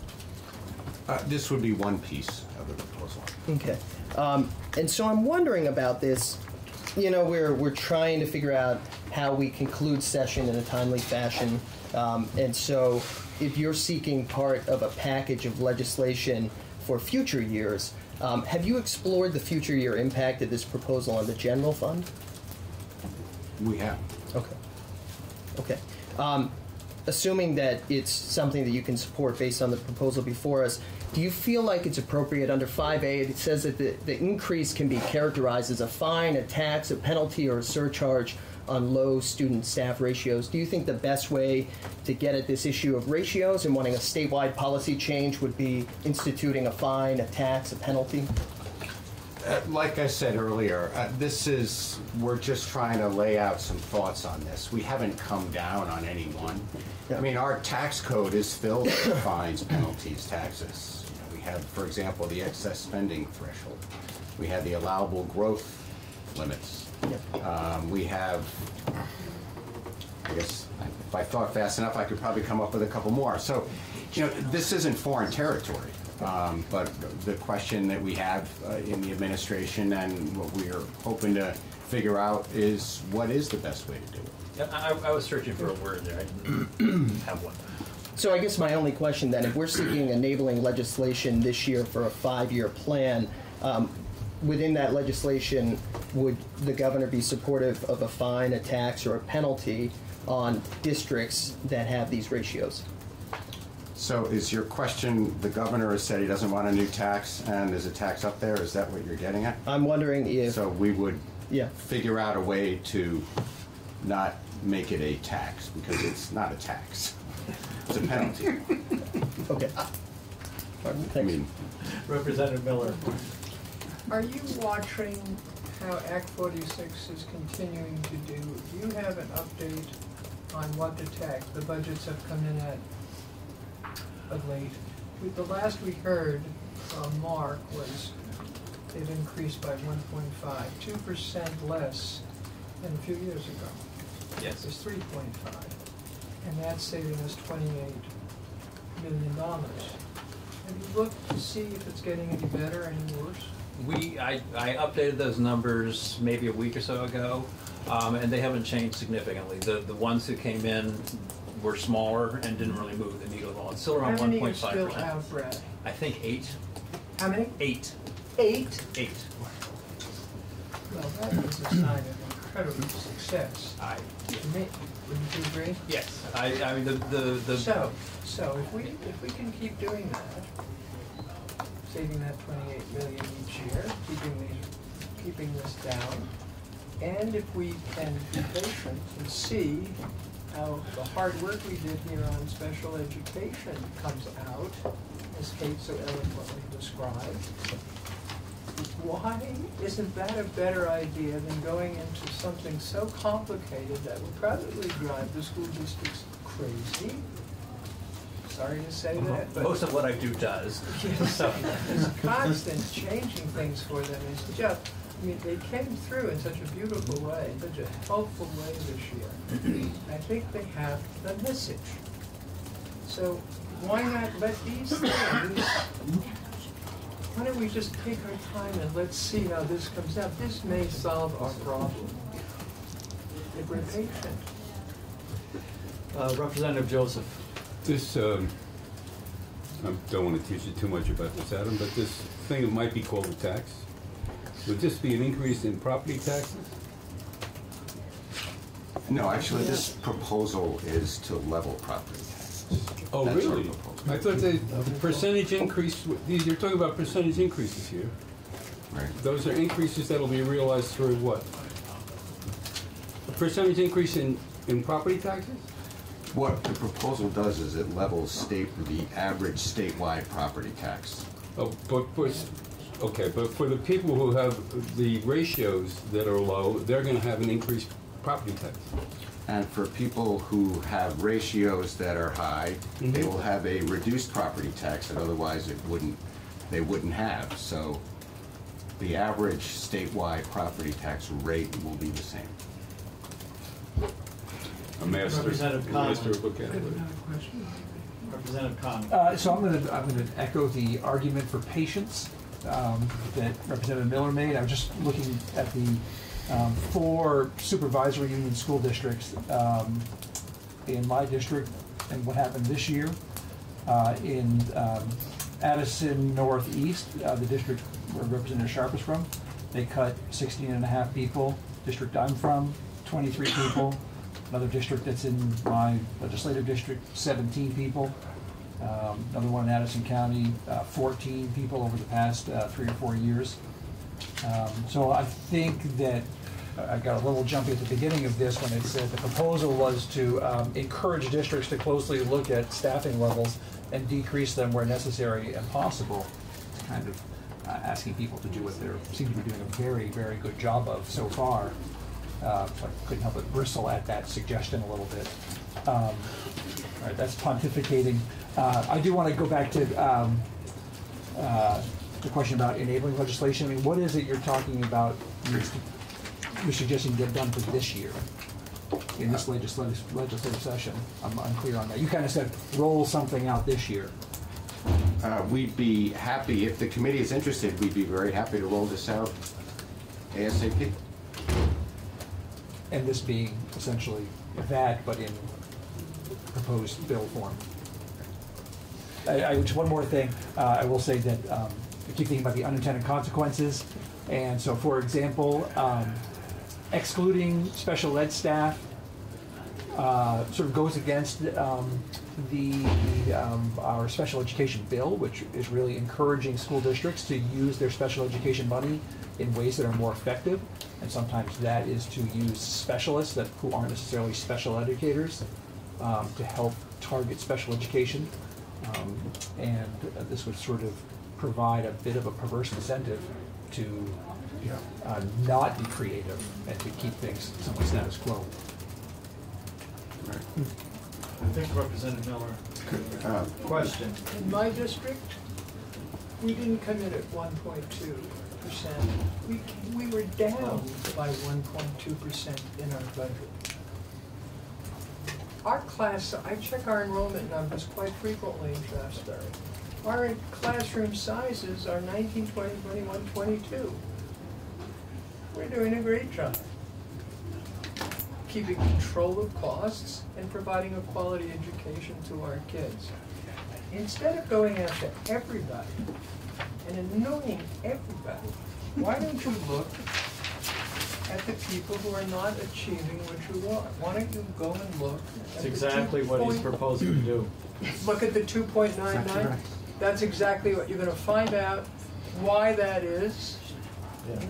Are those the high spending tabs? Are they the special, whatever you're going to do that? Is that That's what you the said? proposal, That's the proposal what the is proposal is? to have a penalty for What- low. No, I'm not saying penalty. No. I shouldn't say this. You should say No, this. Representative Mona is saying something different. She's saying, what is the reason behind these What is numbers? the reason? As opposed to Don't coming do up with the anything punishing, don't do anything punishing yet. Find out why, and then we can figure out what to do. But can I also, to the member from Middlebury, I'm answer sorry, his I didn't question? allow you to respond. Cornwall. That's right. My Cornwall. You moved? You know, it's kind of like, just because everyone drives safely doesn't mean you don't need a speed limit. And those districts that are doing everything according to plan and whose plans are good, they shouldn't care. I mean, when I'm out driving, I don't care whether the speed limit is 55 or 60 because I'm a safe driver. Well, so this shouldn't annoy them, it shouldn't aggravate them. What we're trying to do, though, is to issue guidelines that perhaps some districts don't adhere to, and which has an impact statewide. So, anyway, thank you. Sorry. Representative Blum. Don't we already have guidelines around student-staff ratios? We have spoken about them over the No, years. no, I'm saying in statute, we have guidelines around student-staff ratios. I know there's state board rules. I believe school districts were to come up with a ratio of some Right, sort, and I like 4 or can't- 5 years ago. Yes, maybe? exactly, and I can't remember the I exact don't know. numbers, but I do know that we already have guidelines. Every district's supposed to come up with a plan. That's right, depending on whether you're K-6, K-12, whatever you're. Optimum classroom size, I think they called it. Yeah. What's it called? Could you look into that, please? I'll try to, yeah. Optimum classroom size. Representative Giambattista. I'm wondering about, in Secretary Young's memo from January, one of the 5-year initiatives was to create a school consolidation commission to look at closing schools that weren't viable because of ratios. Is that a piece that you think would be advantageous to pass into law this year to start a process to look at closing schools where districts may not be viable? I think, depending on what else passes, it may be worth looking into. But that may turn out to be superfluous if we can get through other legislation that will essentially have the same impact.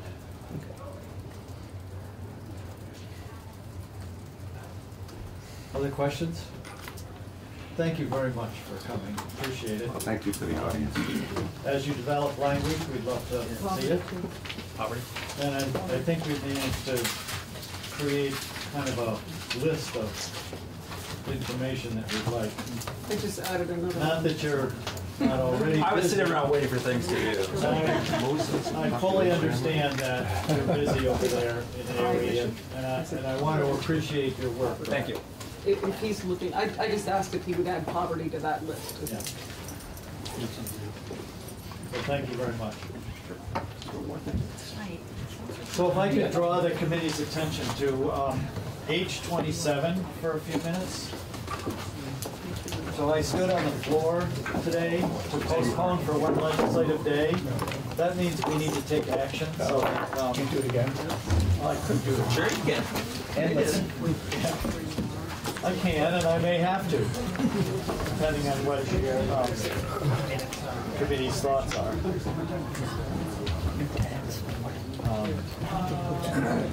Are we gonna have testimony? I know we had, that's the sexual. Yeah, did we have testimony lined up for that today? We did, but since we go back on the floor, we may have had some of that canceled. Oh, yeah. We're back on the floor, yeah. Wait. There was a walkthrough of 858 Yeah. scheduled for now, if you would like it, with Jim. I can call him Tom. The folks for H.27 are coming tomorrow at 10 o'clock. At 10 o'clock? Yeah. That's before we go to the floor. Correct. Okay. All right, so then, I'm sorry, let's have Jim do that walkthrough. We can do that before 3. We'll be back on the floor at 3. 8:58. Yeah. But my head's up around 27, so we're gonna take testimony in the morning. But before lunch, we need to take action on H.27, so read it, decide what questions you have. We talked about it briefly on Friday. Yep. Possibly. That's a little out of our jurisdiction. Well, Well, Just because that's the word teacher. well, it turns out they're pretty important right now. I guess so. And well, they should be. Well, we survived the heat wave in here, so that's So our Well, it is wide open. that's nice, our right? choices tomorrow are to postpone yet another legislative hearing, to disagree and ask for a committee of conference, to agree with amendment, where we propose an amendment, or just plain to agree. So those are our choices for tomorrow on H.27. So do our homework and be ready at 10 o'clock. Yeah, Thank you. and be open-minded to testimony. Since when is this committee not open-minded? Yes, Jeff? Jeff Francis, Vermont Superintendent Association. Very briefly, a lot of the education organization looked at that bill, and there are substantive issues.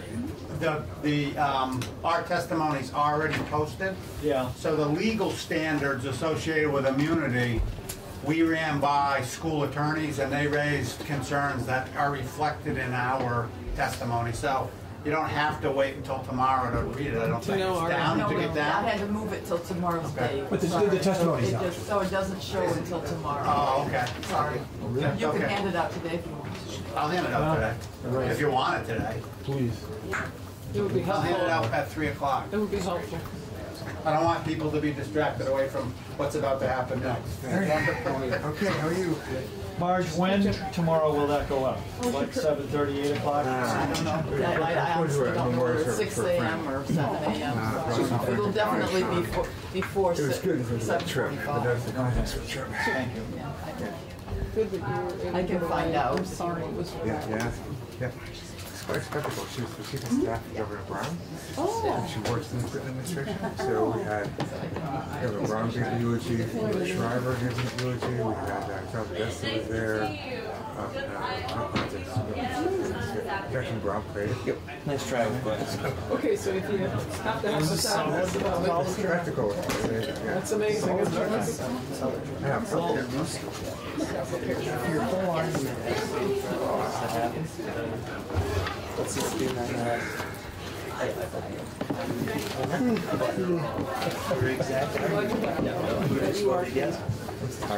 Okay, Jim. Let's get started. We have very limited time here. Okay, all right.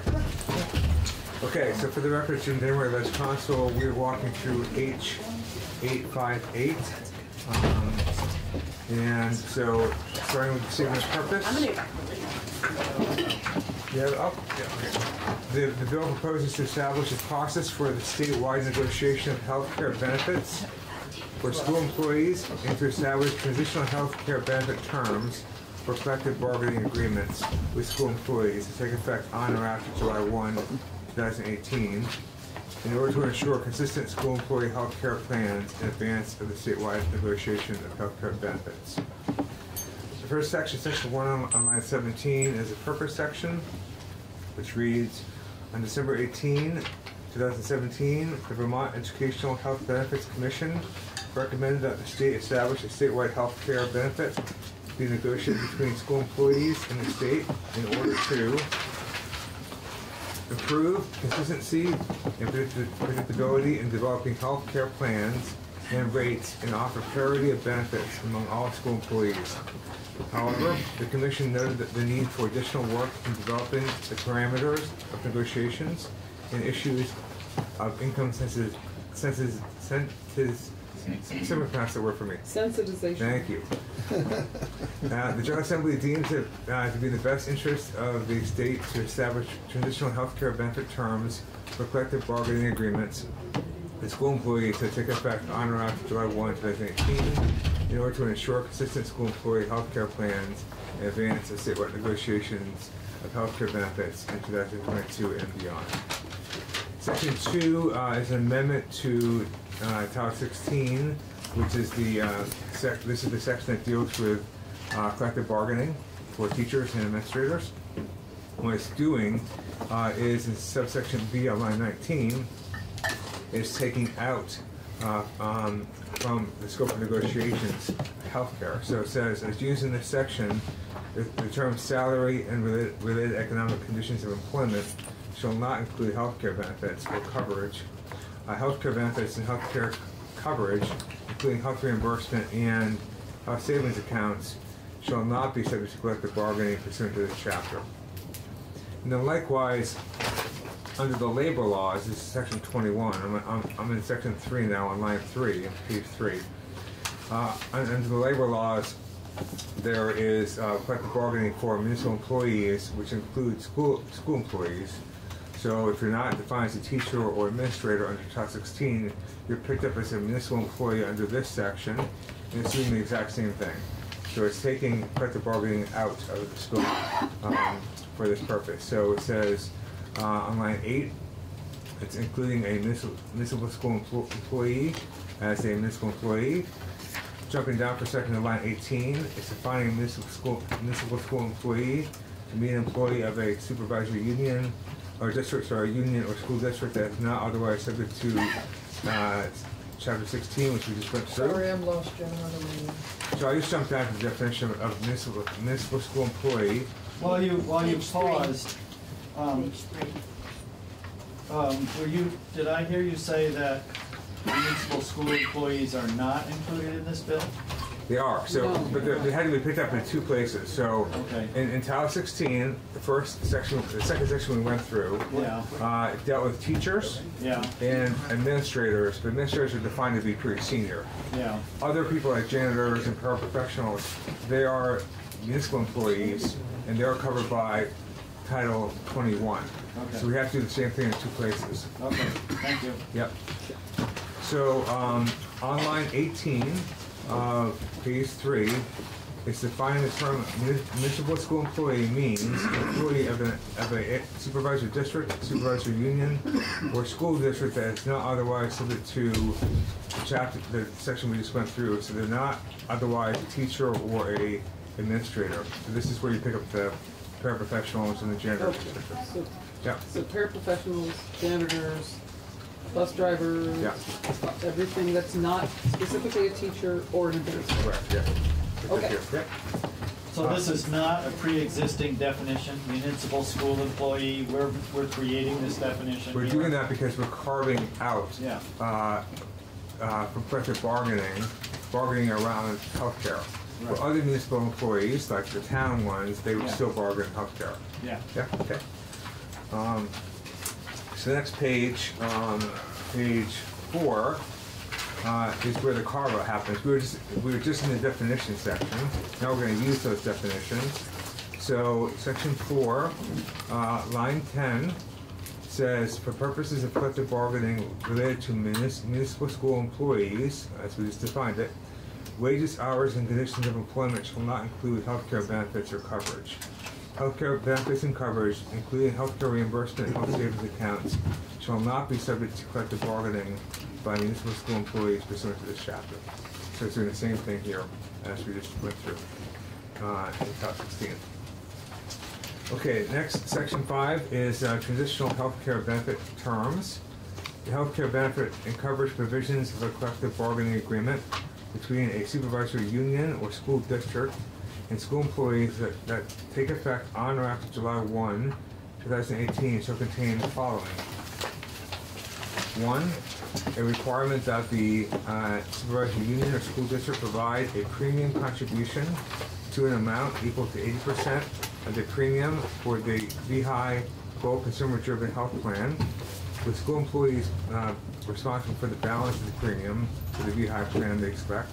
And 2, requirements that the supervisory union or school district contribute towards school employees' out-of-pocket expenses as follows. For each enrollee selecting a high-deductible VHI plan that is eligible for a health savings account, a requirement that the supervisory union or school district establish a health savings account to which it shall contribute $2,100 per an individual plan $4,200 for a two-person or parent-child plan, or $3,800 for a family plan. And for each enrollee selecting a VHI plan that is not eligible for a health savings account, a requirement that the SU or school district establish a health reimbursement arrangement to which it shall contribute $2,100 for an individual plan, $4,200 for a two-person or for a two-person or parent-child plan, or $3,800 for a family plan, and for which the school employee shall bear first-dollar responsibility for the full amount of the out-of-pocket expenses for which he or she is responsible. Can I go back to line 3 on that page? Yep. So when you use the term here, school employees, you're including administrators, teachers, superintendents, janitors. This new definition, municipal school employees, these are all included in this? These are all in this included. word? Let me see, hold on.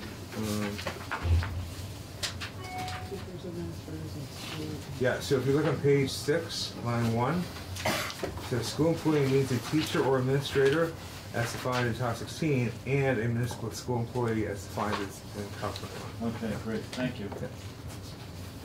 Okay, so that's where we are actually. Next page.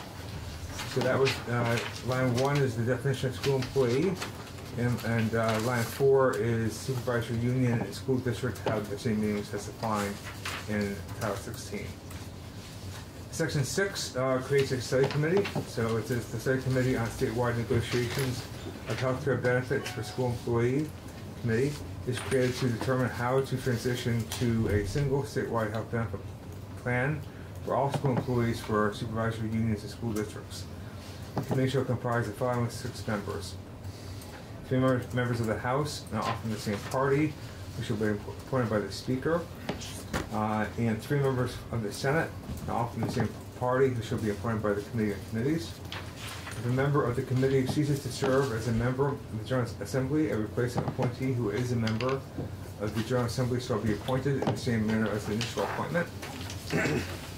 The committee shall propose draft legislation that addresses the following matters concerning the transition to a single statewide health benefit plan for all school employees of SUs and school districts. 1, the structure and composition of parties to statewide negotiation. 2, a timeline for negotiations and impasse procedures. 3, a process for statewide ratification of the agreement resulting from the statewide negotiation. And 4, how income sensitization, thank you, will be decided as part of the negotiations. The committee's draft legislation shall include a requirement that any fact-finding required for impasse resolution shall give weight to the financial capacity of the school district, the interest and welfare of the public, and the financial ability of the school board to pay for increased costs of public services, including the cost of labor, comparisons of the wages, hours, and conditions of employment of the employees involved in the dispute with the wages, hours, and conditions of employment of state and municipal employees who are not employed by SUs or school districts. The overall compensation received or currently received by the employees, including direct labor, fringe benefits, and continuity conditions, and stability of employment, and all other benefits received, and the rate of growth of the economy of the state of Vermont for the year of negotiation as well as during the prior 3-year period. The commission will consult with the Secretary of Education and the Vermont Education Health Initiative as necessary to receive support from the Office of the Village Council, and the report is due on before November 1, 2019 to this committee among others. November 15 or November 1? No, November 15, sorry. That's okay. And the rest is just standard language. That's it. Takes effect on passage. So this, can I ask a question? Yeah. So this, under 3 and 4 on page 7, starting on line 15, that's outside of health insurance. I mean, that's looking at stability of employment, other benefits. I'm sorry, where are you reading? I'm on page 7. Line 15, Oh, 15, okay. section 3, somewhere there. I mean, this is about health insurance, but this is talking about comparing, looking at the comparisons of conditions of employment, things like that.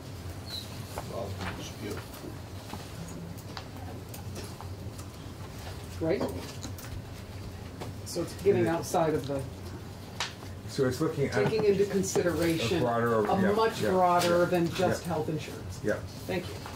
Right. I was looking at it right. Yeah. Other questions?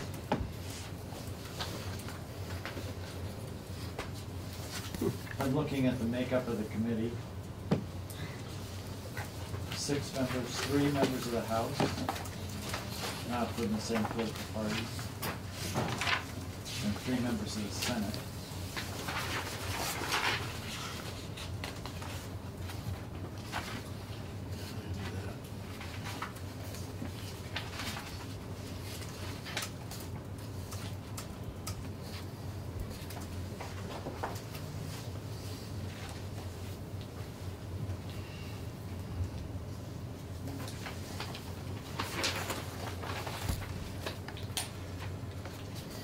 So can I ask another follow-up since this is quiet please here? do. Yeah. I didn't even read this last page because it's outstanding language, but if this committee, made up the way it is, wanted, they could actually make recommendations around things other than healthcare. Is that true or not? As drafted, I'm sure they could. I'm sure they could. I'm not sure if that's expressed though. Well, I'm just reading the purpose. I went back to the statement of purpose, and it's not. I mean, it leaves it vague enough, I think, so that this could actually get out of. You know. That's usually made more. I'm sorry. You mean the I'm thinking about recommendations that would come from that committee, and all the criteria we were just looking at. They all the. So. Still back on the. So by its terms, so on page 8, line 8, Yeah, I didn't get it up. it's providing proposed legislation. So that relates to healthcare matters. So by its terms, no, and that could be brought into include But since it's legislative. language. Yeah. Yeah. Okay. Can we go back to the default plan?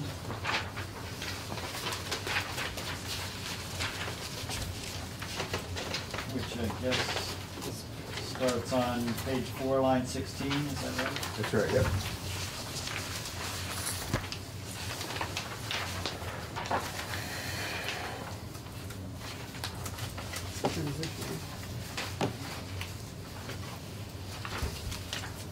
So this sets an 80-20 for all school employees on page 5, item number 1, right?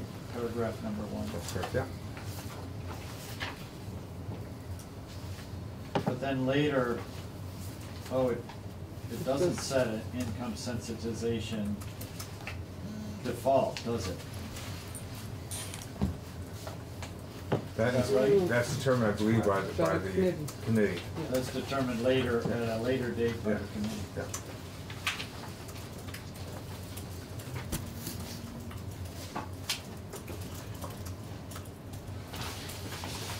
Fair to say that the model plan that Dave's referring to would just basically stay in effect until the committee came up with a new idea and the legislature passed it?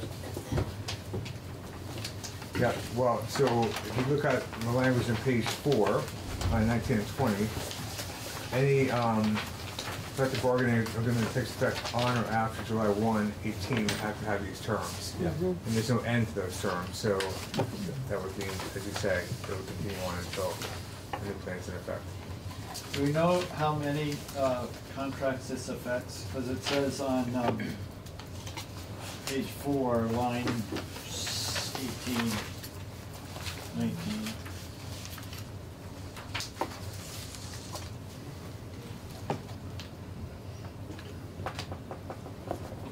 On or after this, so this would be before 19, right? Because doesn't the committee recommend what it's going to be for FY19? This is on Isn't that the idea here? I should probably ask Scott. I'm not sure. No, I don't think it says. It doesn't actually say it. Will provide proposed legislation Yeah. by the mayor. Yes. By November 19. Yeah. So actually, that would be for, at the earliest fiscal year, That's right. 2020, 2021. 2020. FY19. Yeah. 21. Yeah, it'll be 21. Yeah. 21.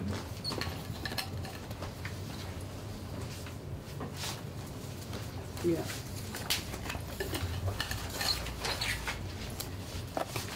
So there would be all contract would be up by, so by 2021, the earliest that the committee's proposal could go into effect, by that time, all school districts would be under the default proposed here. Is that I correct? believe that's correct, because last year, when we passed Act 85, including the healthcare language, there was language in there around having kind of had terminated by a certain date. Yes. Right. And I believe that was, December of 19? yeah, so that means that when they renewed, they had to have these new terms in them. Yeah. But there were some districts, I think, that negotiated out beyond Longer. that That's right. before that came down. Right. So there's Which probably a is handful kind of out there it's that a are not in small that number, window. yeah. Yeah, it's a small number, I but think there were 7 or 8 districts that settled before that. I don't know which of them were beyond 2019. there were some. Yeah. Yeah.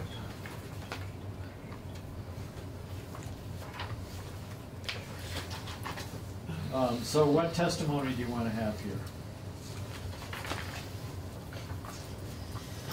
Usual suspects. Are we going to be getting a similar proposal that we're going to be needing to take testimony on as well? Yes. There's other proposals in the works, I think. Here's what I'm kind of thinking. We have to get our miscellaneous bill, miscellaneous ed bill out of this committee in the next couple days. I don't think any school employee health care plan that we devise in this committee is gonna be ready in 2 days. Nor will it make a difference on the 30 to 40 million, but. So what I'm thinking is that we take maybe the composition of this committee, we pull out of this bill the composition of this committee and a recommendation that they come back by November of 18 with a healthcare plan for school employees. And we plop that into our miscellaneous ed bill. That will give us a germane hook that we can attach, and we'll continue working on a school employee healthcare plan that we can put in place in conference or before we're done. Because we have to work among ourselves about what we think a good plan is, and we have to talk to the Senate, and we have to have conversations with the administration about what's acceptable. And then in the end, we put it in the miscellaneous ed bill and we get it across the finish line. That's my notion. In the meantime, we need to take some testimony. We need to move forward on school employee health care. I don't think we can just let this sit. So I go back to my question, who do you want to hear testimony from? Yeah. Where are you with the MEA proposal? I hope that's forthcoming. I'll see where that's at. I know that there was some language issues over the weekend. At some point, Peter and I have language regarding School a employee statewide health plan care. that we'd like to put in front of the committee. Yeah, that can be part of it too. Yeah. Yeah, I don't propose putting just a committee in the miscellaneous ed bill because I think in an effort to avoid doing school employee health care. In fact, I'm thinking the other way around, that I'd very much like to do school employee health care. I just don't think we can, if we hold up the miscellaneous ed bill to do that, nothing will get to the finish line. That won't get to the finish line. We will have lost it. So by putting this, a little something in here that we can move out and move the bill forward and leave us with a place to put our plan in place when we come up with it, is a path forward for us. So we want to hear from Scott and Peter. Peter. And the School Boards Association? And the Superintendent's Association? And the VTNEA? And the AFSCME? Sure. VHI? Who else? Some of them are already scheduled, I think. Pardon? Don't we have some of them already scheduled? We may. Come in? Yeah. Do we need to hear from a member of the commission that existed, or are we moving forward? We're moving beyond the Okay, commission. thank you. At the moment, Some of those this are is- duplicative. I think Nicole was on. Right. Yeah. The union? I got them down. Anybody else? Not at the moment. Okay. Can you just explain to me again what you said about what kind of language that we're going to be using? Did you say we're going to be using this, or are we going to be looking at some other language and meshing them together? It's, I guess, what I'm... For today, what I just suggested was that we pluck the advisory board out of here and just ask them to come forward with a plan in 2018, November of 2018. We put that in the miscellaneous ed bill. Is that agreeable? So will you put that in the next version of the miscellaneous ed bill? And I hope we have a version of that tomorrow that we can go through and tie up. I know we have to tie up some loose ends, so we need to get those tied up.